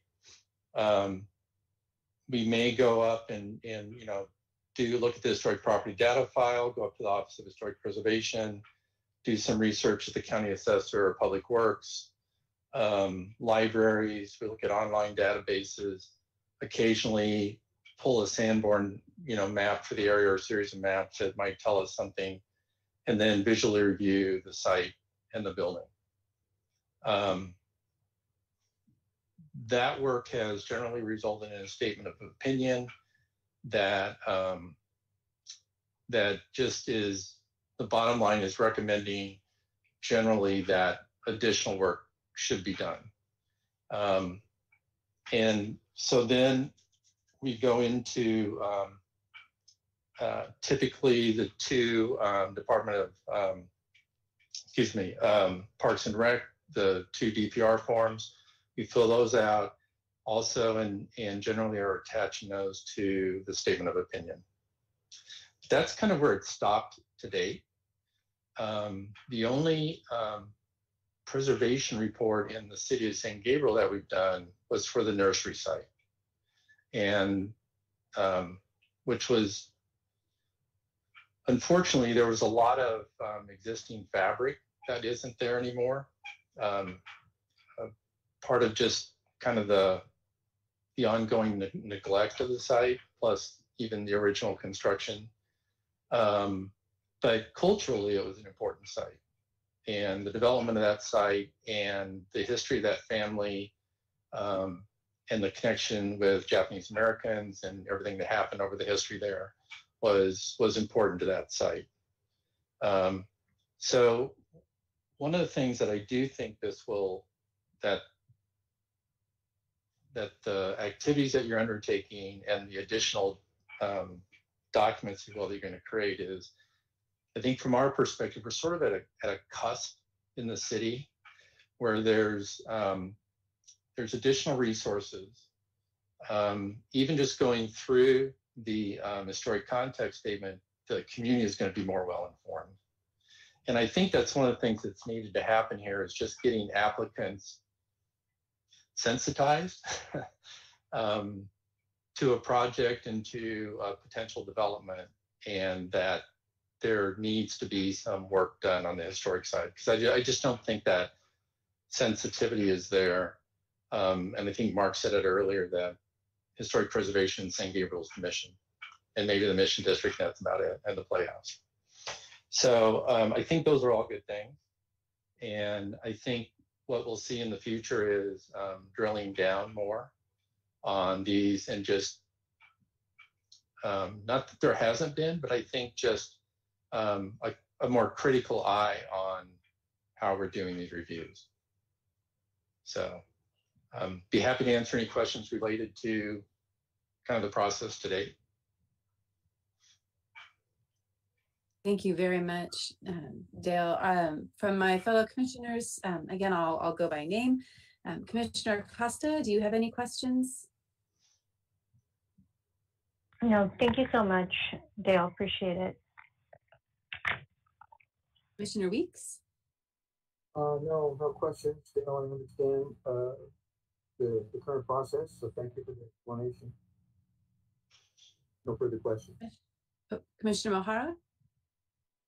No further questions. Thank you. So then, Dale, I do have a few questions. In terms of research, when you're working with City of San Gabriel, in the absence of a historic context statement and a thorough survey, what are the tools at your disposal in the city? Is it really building permits and that's it? Well, I mean, we've been able to find, we go to the historic, I'm sorry, I'm having a brain freeze, the association in the city, in the cute little house. Yeah. We occasionally have gone to them and been able to find information that they may have. Online research, Department of Public Works sometimes has some information. So I listed some, probably 6 or 8 or 10 items there. Depending on what it is we're evaluating, we may not go to all of those. But as you all know, if you're trying to figure out what the history of some site is, Sanborn maps are great. And it's just, there's so many resources out there that are easily obtainable, and that we can get a hold of fairly quickly in order to use that. But the city's been really good about giving us building permits, any previous planning actions. Was there a conditional use permit or something else on the site that may, impact what was allowed to be built at some point in time?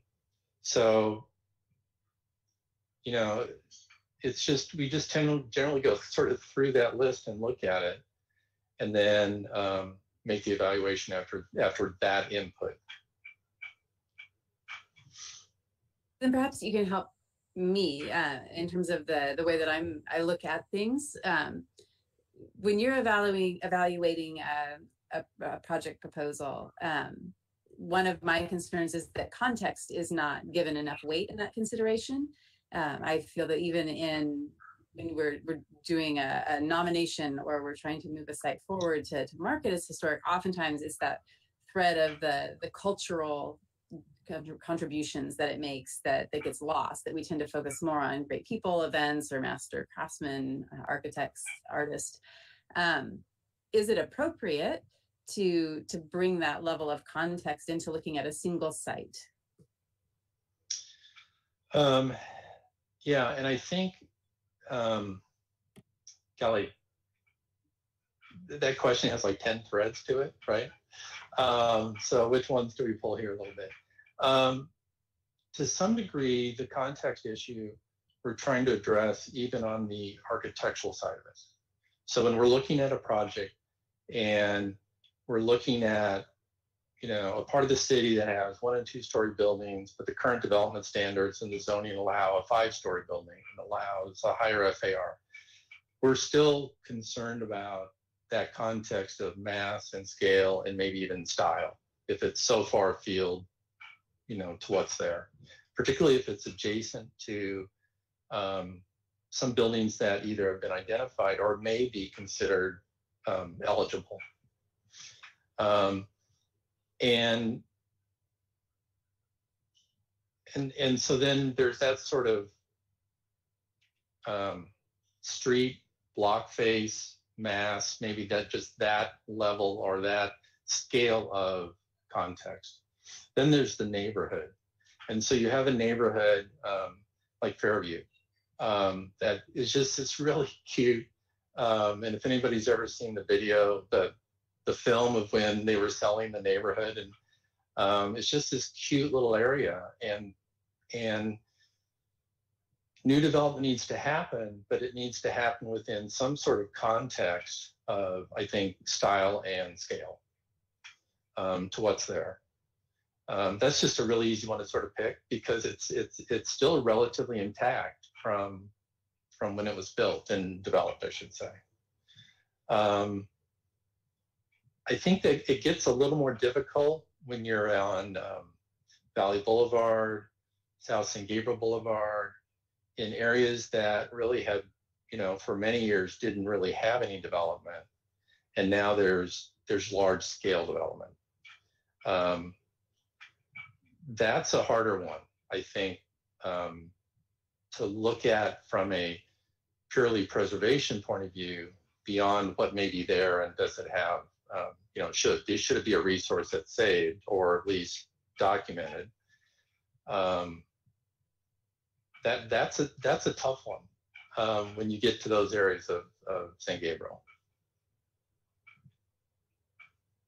I do understand that. I am always concerned with massing and scale and sort of character of a neighborhood. But even beyond that, I think, again, one of my concerns in the review process is that, and this may be something that we really, in terms of this discussion, want to make sure that we focus on as we work on the historic context statement, but pulling out those themes and threads and understanding the populations that have been in San Gabriel and what particular neighborhoods might mean. And so I think of the barrio and there's a group now organizing that wants to take more concrete measures to preserve or tell the story of that neighborhood. And that's a thread that I don't see in many of our city documents or surveys. And so I think one of the other threads we can pull out of my question is just sort of the context of the populations that have lived and inhabited in San Gabriel and in those neighborhoods. And so certainly infill is part of context, but also just those themes. The cultural themes. Right. Yeah, that really, you know, in all honesty, that really has not been something that's been addressed. Again, as having read through the RFP and what, you know, listening to the discussion this evening, is I really think the city is going to have a much stronger basis from which to review, take action, modify or massage, you know, applications, I should say, and development than it's ever had. And I think that's one of the difficulties is when you don't have that strong ordinance basis and that strong information, it becomes, I think, more difficult to say, you know, it's here and help people understand that document and what it means and what its intent is. I would imagine it would also even facilitate discussions about design styles as projects are coming in. Yeah, you know, it's interesting. I think there's there's always that balance between communities where I always use the example of the old part of Charleston. You know, you just can't put a really contemporary building in the heart of that part of that community. And then there's other cities where a greater mix over time is what creates, you know, a really dynamic city. And the problem, I think, sometimes is even if you're wanting to allow that mix, you're forgetting its context, and you can't. And you're forgetting what's that pedestrian experience like? What's it's doing to the block face and to the neighborhood? So sometimes I think there's contemporary architecture that is not of the quality that it can be or should be, and maybe it's okay if it was done well, but it takes a skill to do that, I think. I agree. Well, thank you very much for your presentation. That was helpful for understanding the process on our side. So it's now time for public comments. All public comments should be emailed to hpcrc-publiccomment@sgch.org. And Assistant Ortiz, have we received any public comments? We have not received any public comment for this item. All right. So it is now 8:17 p.m. Time for public comment on this item is now closed. Are there any further questions from my fellow commissioners? Commissioner Acosta? Madam Chair, Yeah. I know our city architect here says, are there additional slides you would like to share with the commission? Oh, I'm sorry. I'm so Dale, you want to continue with some quick picture that you'd like to share with the commission? I think maybe share with the audience too. Yeah, you know, we got to get to the pretty pictures, right? No, I don't know. No problem. So we'll just kind of go through this. We were asked to put together some information on our experience and my experience. So I'll maybe just start with a really brief story. I was thinking about this going, my first preservation project, I'm originally from the Midwest. I grew up in Nebraska. I can admit that. And my first project was in Seward, Nebraska, this town of 4,000. And we were converting what was originally it was a brick masonry building with wood framing that was originally built as for carriages, for horse-drawn carriages, then became part of an auto dealership. And so there were cars there. And then it became part of the Big Red Beverage Company. So then they bottled soda pop in there. Sorry, I used pop. I'm from the Midwest originally. And then we converted it to a restaurant. So that was 1986, and just been doing a variety of projects since then. We are an architectural firm that does preservation work. We I don't know if we want to go through the slides real quick, so I guess I'd say go to slide 2, and we'll just go through these quick. So we do have SENHER documentation. We've done them specifically as part of projects. We've also done them for city agencies or other owners. So the first one is, it's called the NASA Aeronautical Site, originally an aeronautical plane manufacturing facility in Downey. Its last life was as part of a NASA facility, and if Cape Canaveral went down and Houston went down, they controlled everything in space from this facility.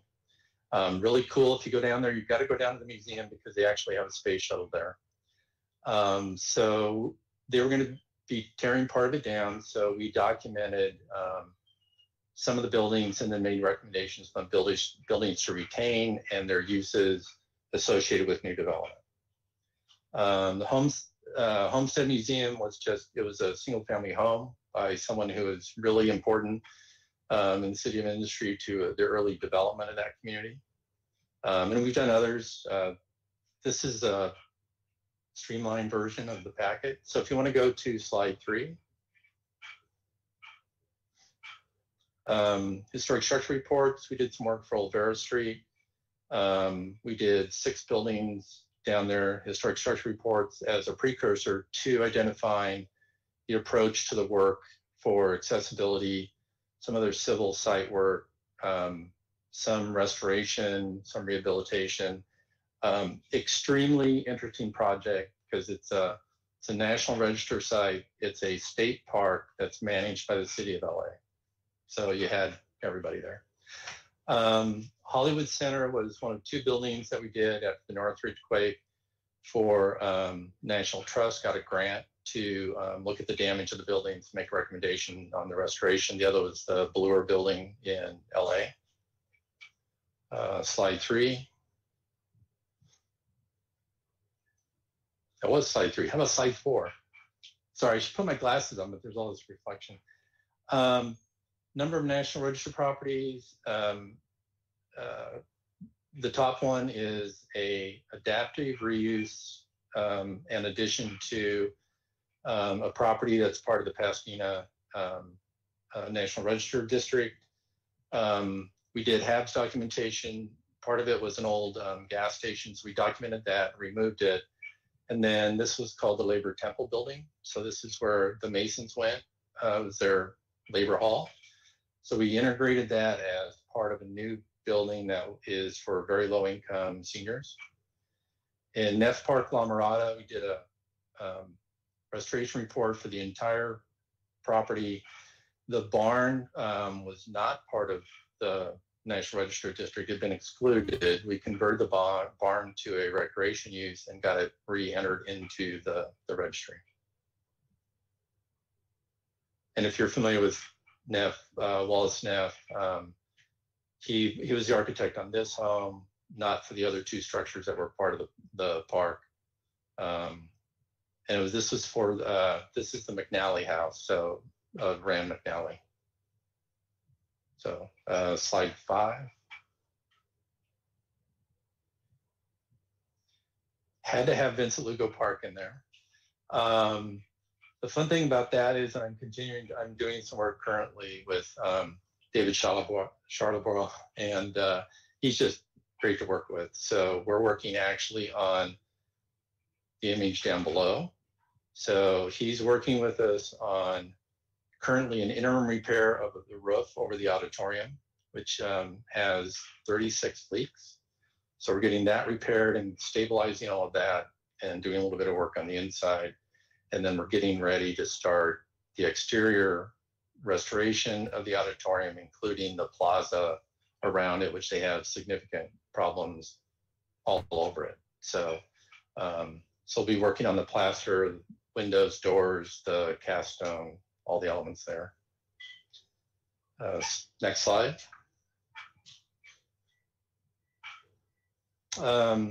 Top photograph is Hall C, the exhibition hall. That's right behind the auditorium. So we did a restoration plan for it, identified about $5 million worth of work. They gave us a $900,000 budget.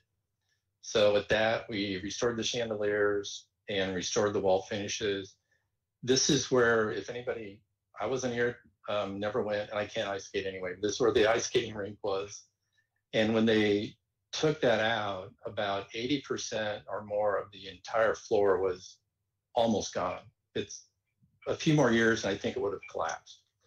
So we had to tear all of it out, tear most of the structure out, replace it with all new members, get the floor put back in, clean up some of the openings. We got a fire sprinkler and alarm detection system in there. And again, just kind of prepped it for more work. So this was the beginning part of the rehabilitation of that. The Merrill House was done for Heritage Housing Partners. It was for affordable housing project. It was an early green. It was fascinating to go into there and see their early work and just how they put that building together. I've never seen a, 50-foot long, 6 by 10 redwood ridge beam until I went there. It was pretty amazing. So we did all the work on there. slide 7. Renovation. We were the master plan executive architect for Ambassador West, which has a bunch of development kind of woven in between a lot of really beautiful old buildings, as well as what I'm trying to say, gardens and all kinds of things. And I just selected this. This was one of the homes there that we did a little bit of work on the exterior, and then we designed a garage, compatible garage that's on the other side of this photograph. This was purchased by a family. Castle Argyle Apartments, all the Department of Interior standards, Section 106 review, federal funds, to convert it from what was just kind of family housing. One of our nonprofit clients purchased it and converted it to very low income senior housing. So we did all the work for that. Slide 8. Cafe Sevilla, Riverside, it was by the UP depot that's also there just on kind of the west side of town, east side of town, sorry. Originally a sales facility for tractors and became a restaurant. And then the Cooper Regional History Museum in Upland was an office building for a citrus company, and it was converted to a local museum for a nonprofit. Next slide. And occasionally we move things. So this actually, we didn't move the barn. That's the barn at Neff Park. If you could slide that to the left, you'd see the home that we, in that case, we just picked up and redid a bunch of structure underneath and put it back. But the bottom 2 photographs are 2 homes at 840 North Fair Oaks in Pasadena. The home on the left was on a site, and we picked it up and relocated it slightly on the site. And then the home on the right used to be a home down by the Civic Center in Pasadena. And we cut it up into pieces, saved every bit of all the exterior elements and all the interior elements. It's almost done. They numbered and saved every bit of stone on the porch, and it's all going back in. The masons are incredible. It's turning out very nicely. And then there's a little bit of new construction behind the 2 homes. So I think that's the last slide. It's just kind of an overview of things we've done over the years. Well, I so apologize for cutting you off before those pictures. Oh, no, that's fine. They are wonderful. Thank you.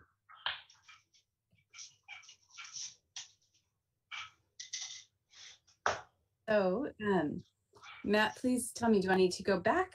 I closed public comment, cutting it into the middle of that presentation. Do I need to go back to that? I'll let Erica Ortiz to make sure there are no public comments. There are no public comment. All right, then. Are there any further questions or comments from my fellow commissioners? No, I'm seeing a lot of head shaking. No? Thank you. All right. Yeah. Yes, thank you very much, Dale. That was really helpful. All right, so now we're on to item 7, staff items. Thank you, Madam Chair. Staff would like to mention that at the next commission meeting, we'll have the new commissioner, Kyle DeBren, if I pronounce it correctly. He got confirmed by the City Council last night. So he has a follow-up work with the City Clerk Office regarding the oath of office, a couple of forms that need to be completed. But we'll get him on board for the next meeting. Will it be a special meeting in September or a regular meeting in September or a special meeting that if we need it to be? So staff would like to mention that. And there are other items staff would like to bring it to Commission's attention. So I will start with Mr. Gallatin's Mission Church remodel update. Thank you, Matt.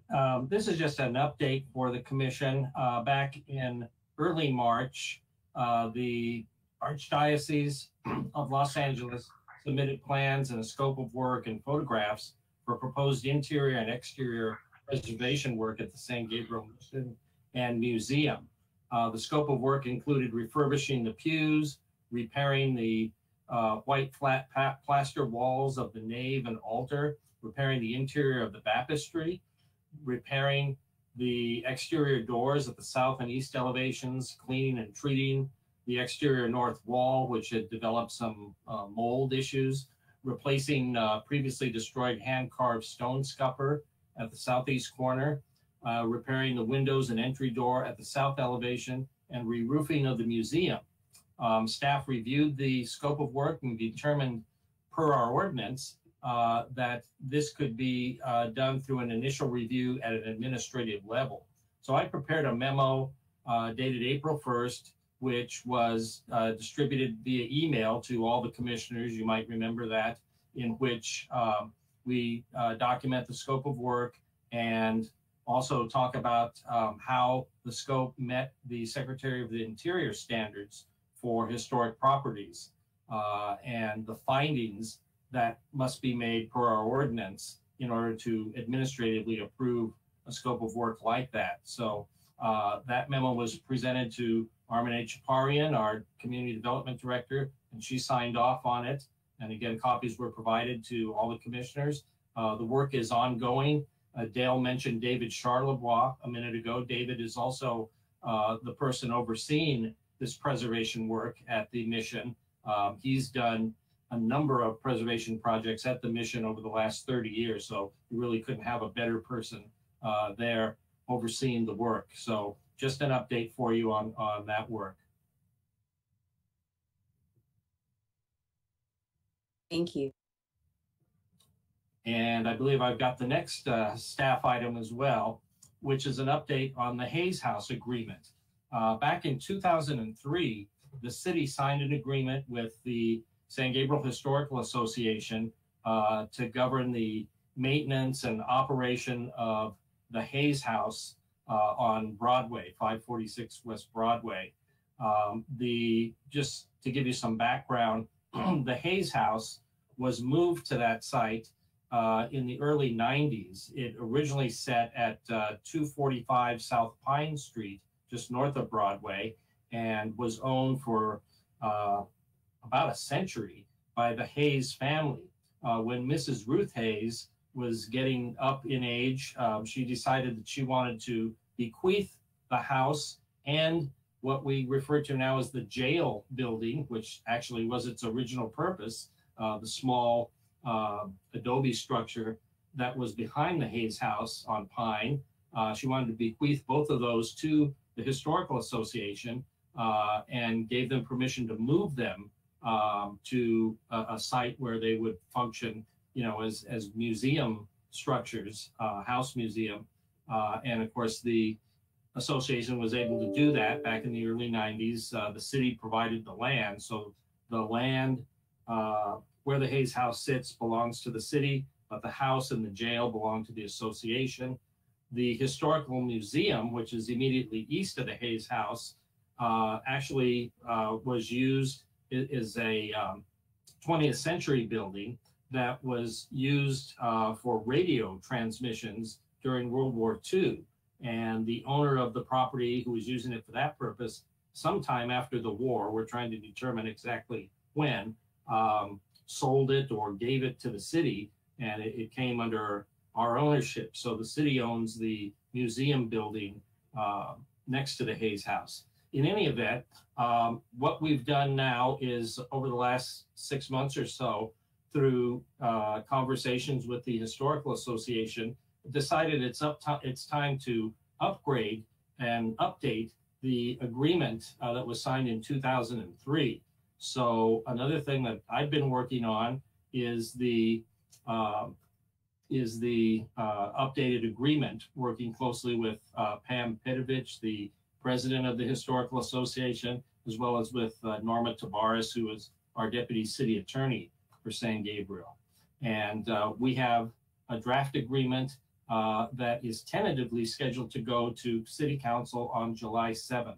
And I say tentatively only because the last remaining issue to be resolved is insurance.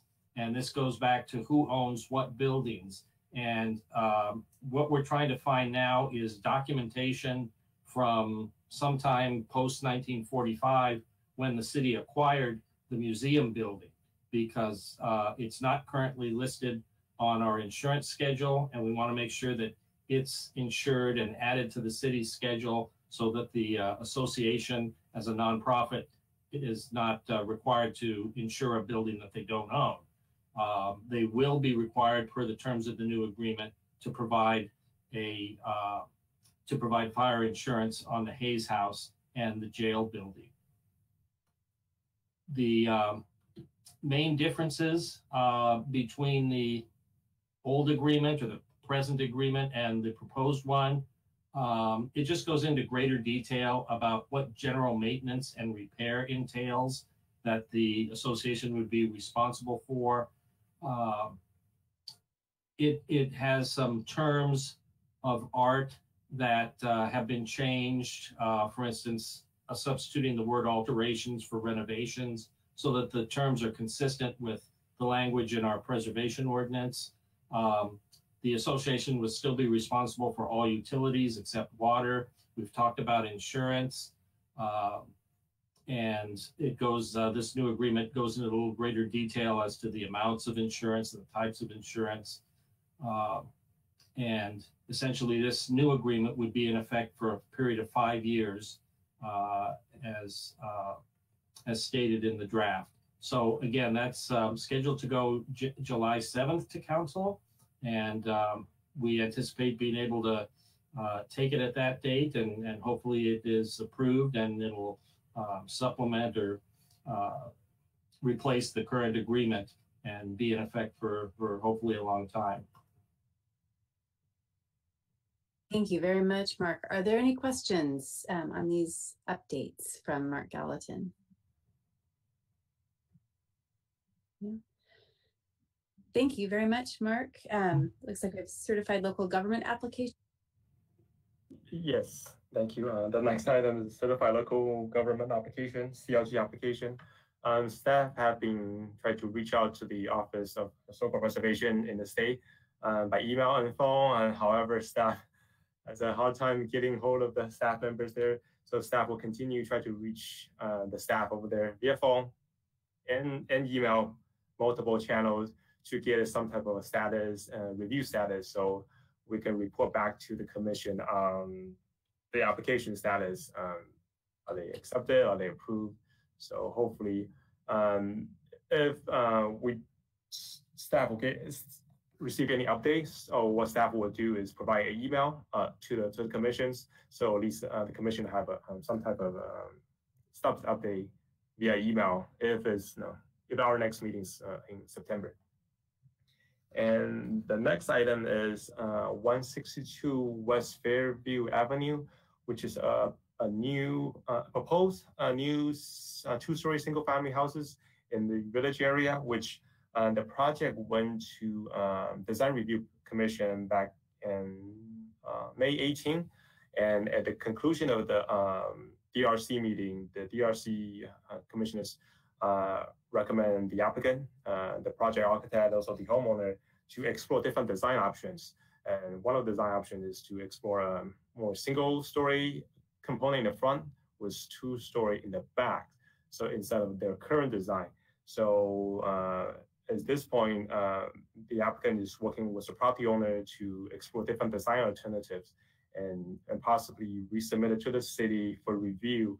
So it looks like you'll take several months of a review by city staff as well by city architect before we bring this item back to Design Review Commission. Thank you for that update. I would like to request, if possible, to have the 162 West Fairview Avenue project come before our commission. I was trying to remember if we'd had a special meeting in October. I believe we did. 2019, we listed a target list of districts and sites that we wanted to focus on as a commission, and the village was one that we identified as a possible historic district for the city of San Gabriel. And so in that case, I would like to ensure that we're not compromising the integrity of the village. So I would like to make that request for this project. to pass by our commission as it's going through development. Regarding to a historical district, in order to establish a historical district, there is a section in the municipal code about the procedure to establish a historical district. That includes, for example, a petition by at least 51% of the property owner within that district to submit to the application to this body for consideration, for review, and also there'll be other survey need to be conformed before staff can bring it to City Council for a final adoption of a designated historical district. So for this particular item, what staff could do is bring a periodic update to the commission. However, this project does not require a historical preservation commission review. However, staff will bring periodic update to this commission, so the commissioner can be informed of the project status. Well, I would appreciate project updates, but I'm assuming that they're proposing a full demolition of the site. And if it is part of the original fabric of the village, then that would put it at being older than 50 years. And so I believe that we can ask for review of that under the ordinance for the sections on demolition.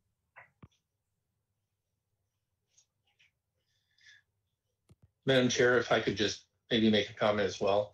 I think this links back to some of the earlier discussion about context. And I know that there's been other projects that have not only had concerns to me about scale or whatever, but about style and looking at styles that are compatible. And so, and I know Matt and I and others in the city have talked about that. And we know this project is recycling through a design process. So I do think we'll be, Matt, if I'm accurate and appropriate in saying this, we'll be looking at it probably a little differently than we might have, some months ago.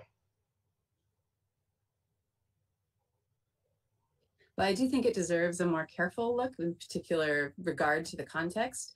I would also just remind that there was the Cal Poly survey of the village, and that can be a helpful way in terms of looking at an inventory of some of the structures that were there to further establish the context. But even the video that you mentioned, Dale, the little sales video that was made of the village, I think makes a really compelling argument for the planned communities that were part of the growth of Southern California cities. The idea that you would have a complete community that was created and built. And I think the village is a really superb example of that type of planning and architecture and development in Southern California. So I'm alarmed that this project could impact, particularly because it's on Fairview, that main thoroughfare of the village. So I do, at the very least, want to be kept apprised of it going forward. Are there any other questions or comments from my fellow commissioners on these items? Tanya. Angela? Matt, you just mentioned that in order to establish a historical district, we would need a petition by at least 51% of the residents within that district. If we look back when we first started very ambitiously to put together this group, and we went through all the conversations, that was something that came about way in the beginning. How great, and just talking aspirationally here, not kind of officially, but just how great would it be to be able to designate these zones, these areas, these precincts or districts where as a historic commission, we would be able to sort of wave that historical flag. And to go back to a previous conversation, provide the community a way of them learning, this happened here, a little bit like what Dale said. Let me show you about this video and how cute this video was when they were trying to sell these great homes on Fairview. So coming as a person who also wants to learn, and I want to be part of that storytelling aspect of that learning within our, awesome historic city. How can we go about, without putting the onus on those 51% of the residents? Like, how can the commission then move a little bit forward to be able to designate or at least outline or classify some of these areas so that they are determined some sort of historical significance, before we get to that point. And I don't know if you could do something pre-determining them as an established historical zone or district. But I think that, Sanya raises a really big, not even orange flag, it's a red flag. I mean, you have this property that if we don't intervene, or we are not allowed to intervene because of the guidelines that are in place, you could very well jeopardize that this will in fact become a historic district, way down the road when we actually get to that point of acquiring signatures or setting up a petition, who even starts the petition.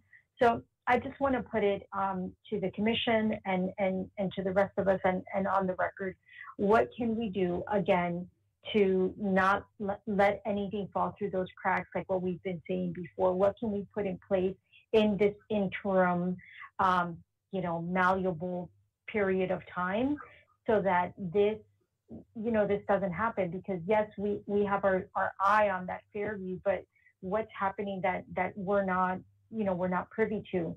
Yes, there's context, yes, there's scale, but if we have something like that, the loophole of, well, it's not in a historical district. Well, yes, it is. If you're looking at context and scale, adjacencies, yes, it is. It's just not signified officially. So I just wanted to put that up for discussion with the commission. But if Senya is alarmed, I'm doubly alarmed as well. And I would appreciate clarification. I believe that one of the things that we can do as a commission is raise districts and sites for designation. We don't need to have that request brought to us by a member of the public, or in this case, a petition from the inhabitants of a particular district. I know that for a district, we need to make sure that 51% of the buildings are contributing features to that district. And certainly you always would like to have property owners on board, but if I understand correctly, we can, as a commission, initiate a nomination process. Yes. If I could jump in here while we've been talking, I pulled up the ordinance, and one of the duties or powers enumerated in the ordinance for the commission is the ability to recommend the designation and approval of eligible cultural resources for inclusion in the San Gabriel Register, and designation and approval of conservation overlay zones. So there is a function or an authority there to allow you to recommend candidates for the register. Thank you for that clarification. Mm-hmm. So I guess I would just harken back to the fact that we have spoken as a commission about the importance of the village as a district in San Gabriel. We were looking at districts that exist, and we feel that the south of the city in our previous discussions has not been well represented, and that the village is something to speak for. So I will just reiterate that again, that is a site that as a commission we have brought up in previous meetings, and I'd like that to be acknowledged here again tonight. That I do think that there's a high degree of integrity in the village. I think it would be very reasonable to use the survey done by the Cal Poly students to look at the DPRs that were done for the buildings in the village. I think that the video that we've referenced multiple times provides a really nice boundary for what that district could be in terms of the original map that was delineated for the village development. So I think we have quite a few tools at our disposal that we can use. I know the Historical Association had a presentation by residents of the village several years ago who were looking to try to find a way to preserve it. So before we damage any forward progress towards that, I would like to make sure that we really keep our eye on the significance of that part of the city. Yeah, and here again, I'm not familiar with the particular project on Fairview we're talking about, but perhaps since it has to go back to Design Review Commission, in the next staff report, perhaps there could be a discussion about what we've talked about tonight, the concerns that that your commission has, and maybe again, saying this based on my experience with commissions in other cities, maybe there's a mechanism by which the Design Review Commission can say we would like the advice of the Historic Preservation Commission on this particular property due to the concerns that have been raised. It's just something to think about as an option. I appreciate that recommendation. Other comments or questions from my fellow commissioners? Well, I just want to reiterate that it's going back and looking at minutes of past meetings from this commission. The early meetings mentioned this this village as a designation, and we had a slow start. We had trainings. We had, you know, I don't think or I personally don't feel like we had the support necessarily to move forward with this. But it was especially important to, I think, everyone on the commission that this was a designated neighborhood and a designated area, the village per se. But so I agree with Senya, and I agree with Angela that this is important, and it should be documented. This is something that we wanted from the beginning. Commission, this is Armina Chaparian, Assistant City Manager, Community Development Director. If you don't mind, I'm going to just step in and chime in. First and foremost, this has been definitely a great meeting. My apologies, I'm not on video, but I am calling in. I certainly hear the comments, and given I think what the ordinance allows, I do think that this may be an item that we may want to agendize on its own, because we're kind of getting slightly away from this portion of the agenda. I think the interest is there. Definitely, there's a lot of resources available. My suggestion would be that we agendize a discussion of Fairview or any other districts that you may want to explore as a separate item. And I understand that this has been a topic that's been raised previously in commission meetings. I do want to also mention that, keep in mind, we've been down 2 staff members, and we've had to kind of stretch our capacity to be able to move everything along. I would recommend that this particular topic have its own time for a detailed discussion where we can maybe get into the specifics of how we can move forward in creating these districts. And maybe we can spend a lot more time talking about the resources and the things that are there and how we can do some of that.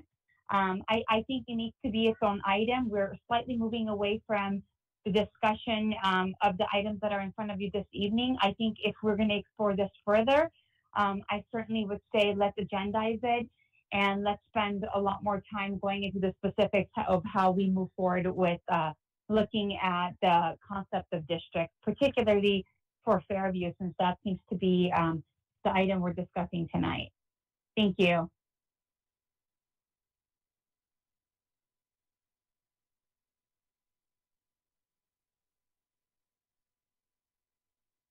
Senya, maybe you're paused.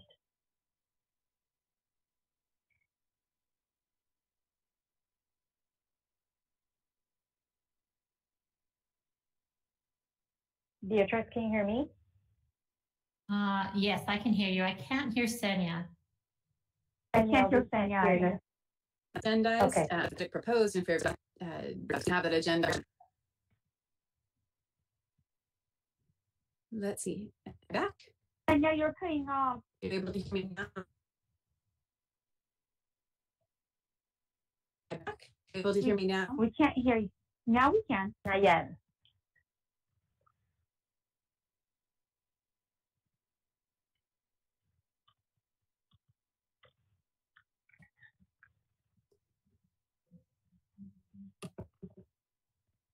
Still can't hear you, Senya. You're able now.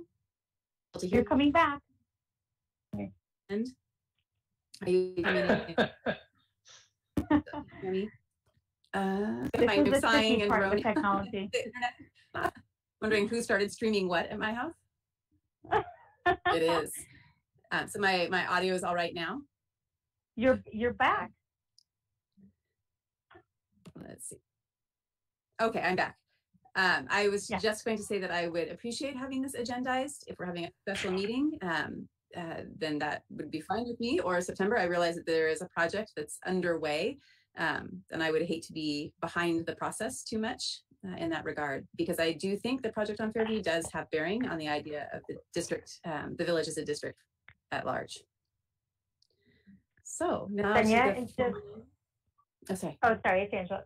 Just to clarify that it will be on that special meeting of its own before the September, and it's not just Fairview, but additional discussion of other possible districts. I would say, my apologies, I'm going to chime in again. I'm not yet sure as to the timing of when the special meeting will be. My thought would be, and please bear with me, we're actually having second round of interviews for our planning manager next week. We are hoping to have that individual on board sometime in mid-July. I would really like this topic to happen when we have that person on board. I think we can maybe separate the Fairview project, and I can have an opportunity to discuss that further with staff and figure out, as that's going through this process, if there's an opportunity to bring that to the commission. Again, I don't know that just yet. I'd like to take a look at that. I would appreciate an opportunity to have the more depth discussion about the concept of districts come back in September. That will give us an opportunity to do some of that research. And I know in the past, the chair has shared with me some of her ideas of areas where that concept could be applied. I'd like to maybe have a chance to look at some of that and bring some information that would help stir the discussion. That would be my suggestion, that we actually agendize it for the fall meeting to give staff an opportunity to pull some of that information and to have our new planning manager on board. I think we can separate the Fairview project from this if possible. That's fine with me, but I guess I would also then echo the suggestion that Mark Gallatin made about including it in the staff report to design review in the event that the project returns to them before our September meeting. I think that's a good idea. All right, thank you.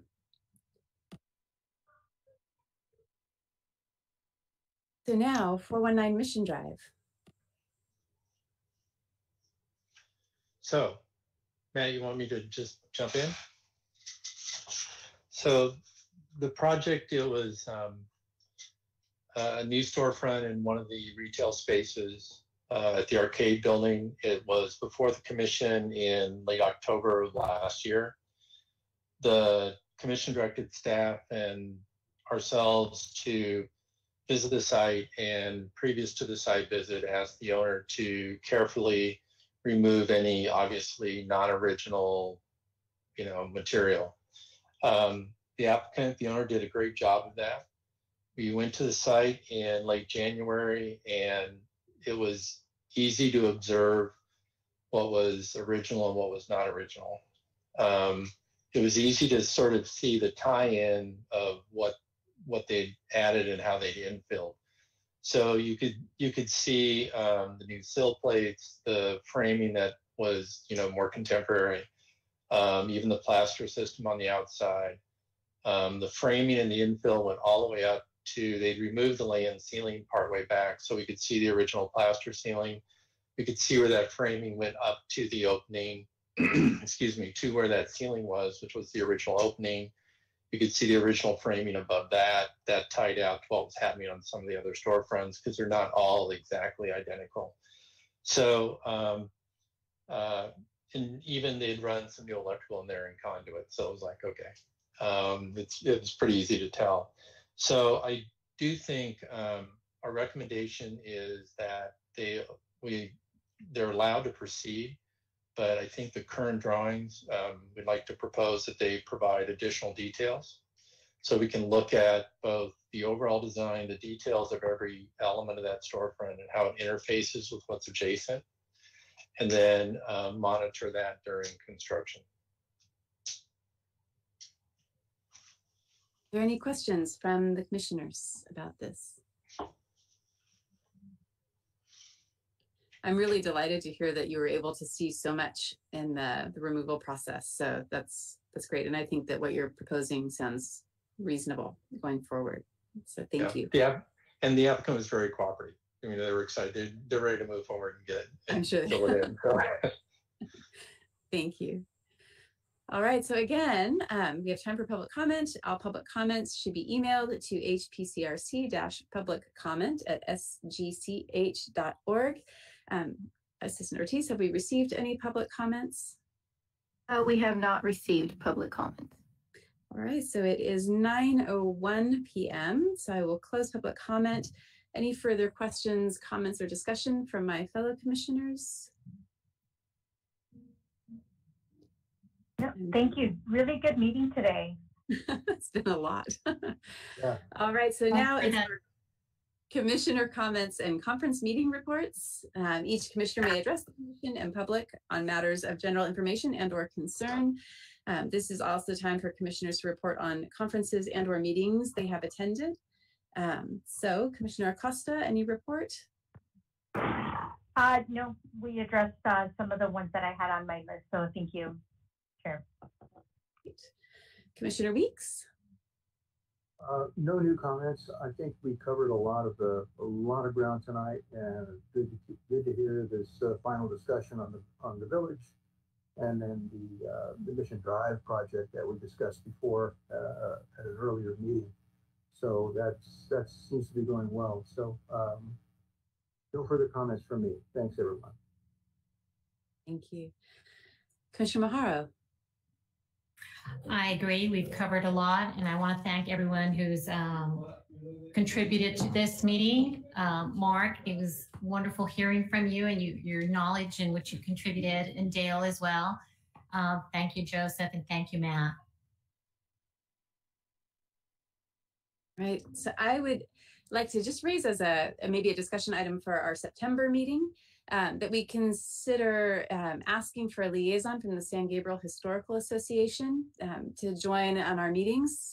It would just be somebody who might be able to help inform some of our discussion. I feel like there's often a lag in terms of communicating between the association and their knowledge. And as they are one of the repositories for history in San Gabriel, I thought their insight might be valuable in some of our discussions, helping frame and give us a little bit more specificity in terms of things that come up. So I would just maybe propose that we have a discussion about the feasibility of that from the staff side. I understand that when you ask for a liaison, part of the challenge is getting somebody who will actually come. But it may be something that if we agendized it, we could have someone from the Historical Association speak to the level of interest on their side. It just seems like it would be a good voice to help inform some of our discussions. So that was the only item I wanted to raise as maybe a future discussion item. And with that, I think we really have run the gamut on this meeting. I, again, will echo what my fellow commissioners have said. Thank you to everyone, to Dale Brown, to Mark Gallatin, to Joe Chen. All of the information that you've given us helps us much better understand the process in terms of how decisions are made, how things are reviewed. We are still a new commission and we are learning at every meeting, and this was really helpful in understanding the dialogues that are happening and taking place on your daily schedules before they get to our meeting. And so while it's certainly been our longest meeting on record, I really want to thank you all for contributing to helping us understand what our role is and what our job is and how things are happening in the city. So thank you everyone for all of the work that you put into this evening's meeting for us. And with that, I would like to adjourn the Historic Preservation and Cultural Resource Commission meeting. It is 9:04 p.m. And we will adjourn to the regular meeting of the Historic Preservation meeting, Preservation and Cultural Resource Commission. I will someday learn how to say that smoothly. How I will not choke on that. On September 9th, 2020 at 6:30 p.m. It would be wonderful if we could be back at City Hall, but I won't hold my breath. We are not going to be living in a GoToMeeting Zoom world still at that point. So with that, motion to adjourn.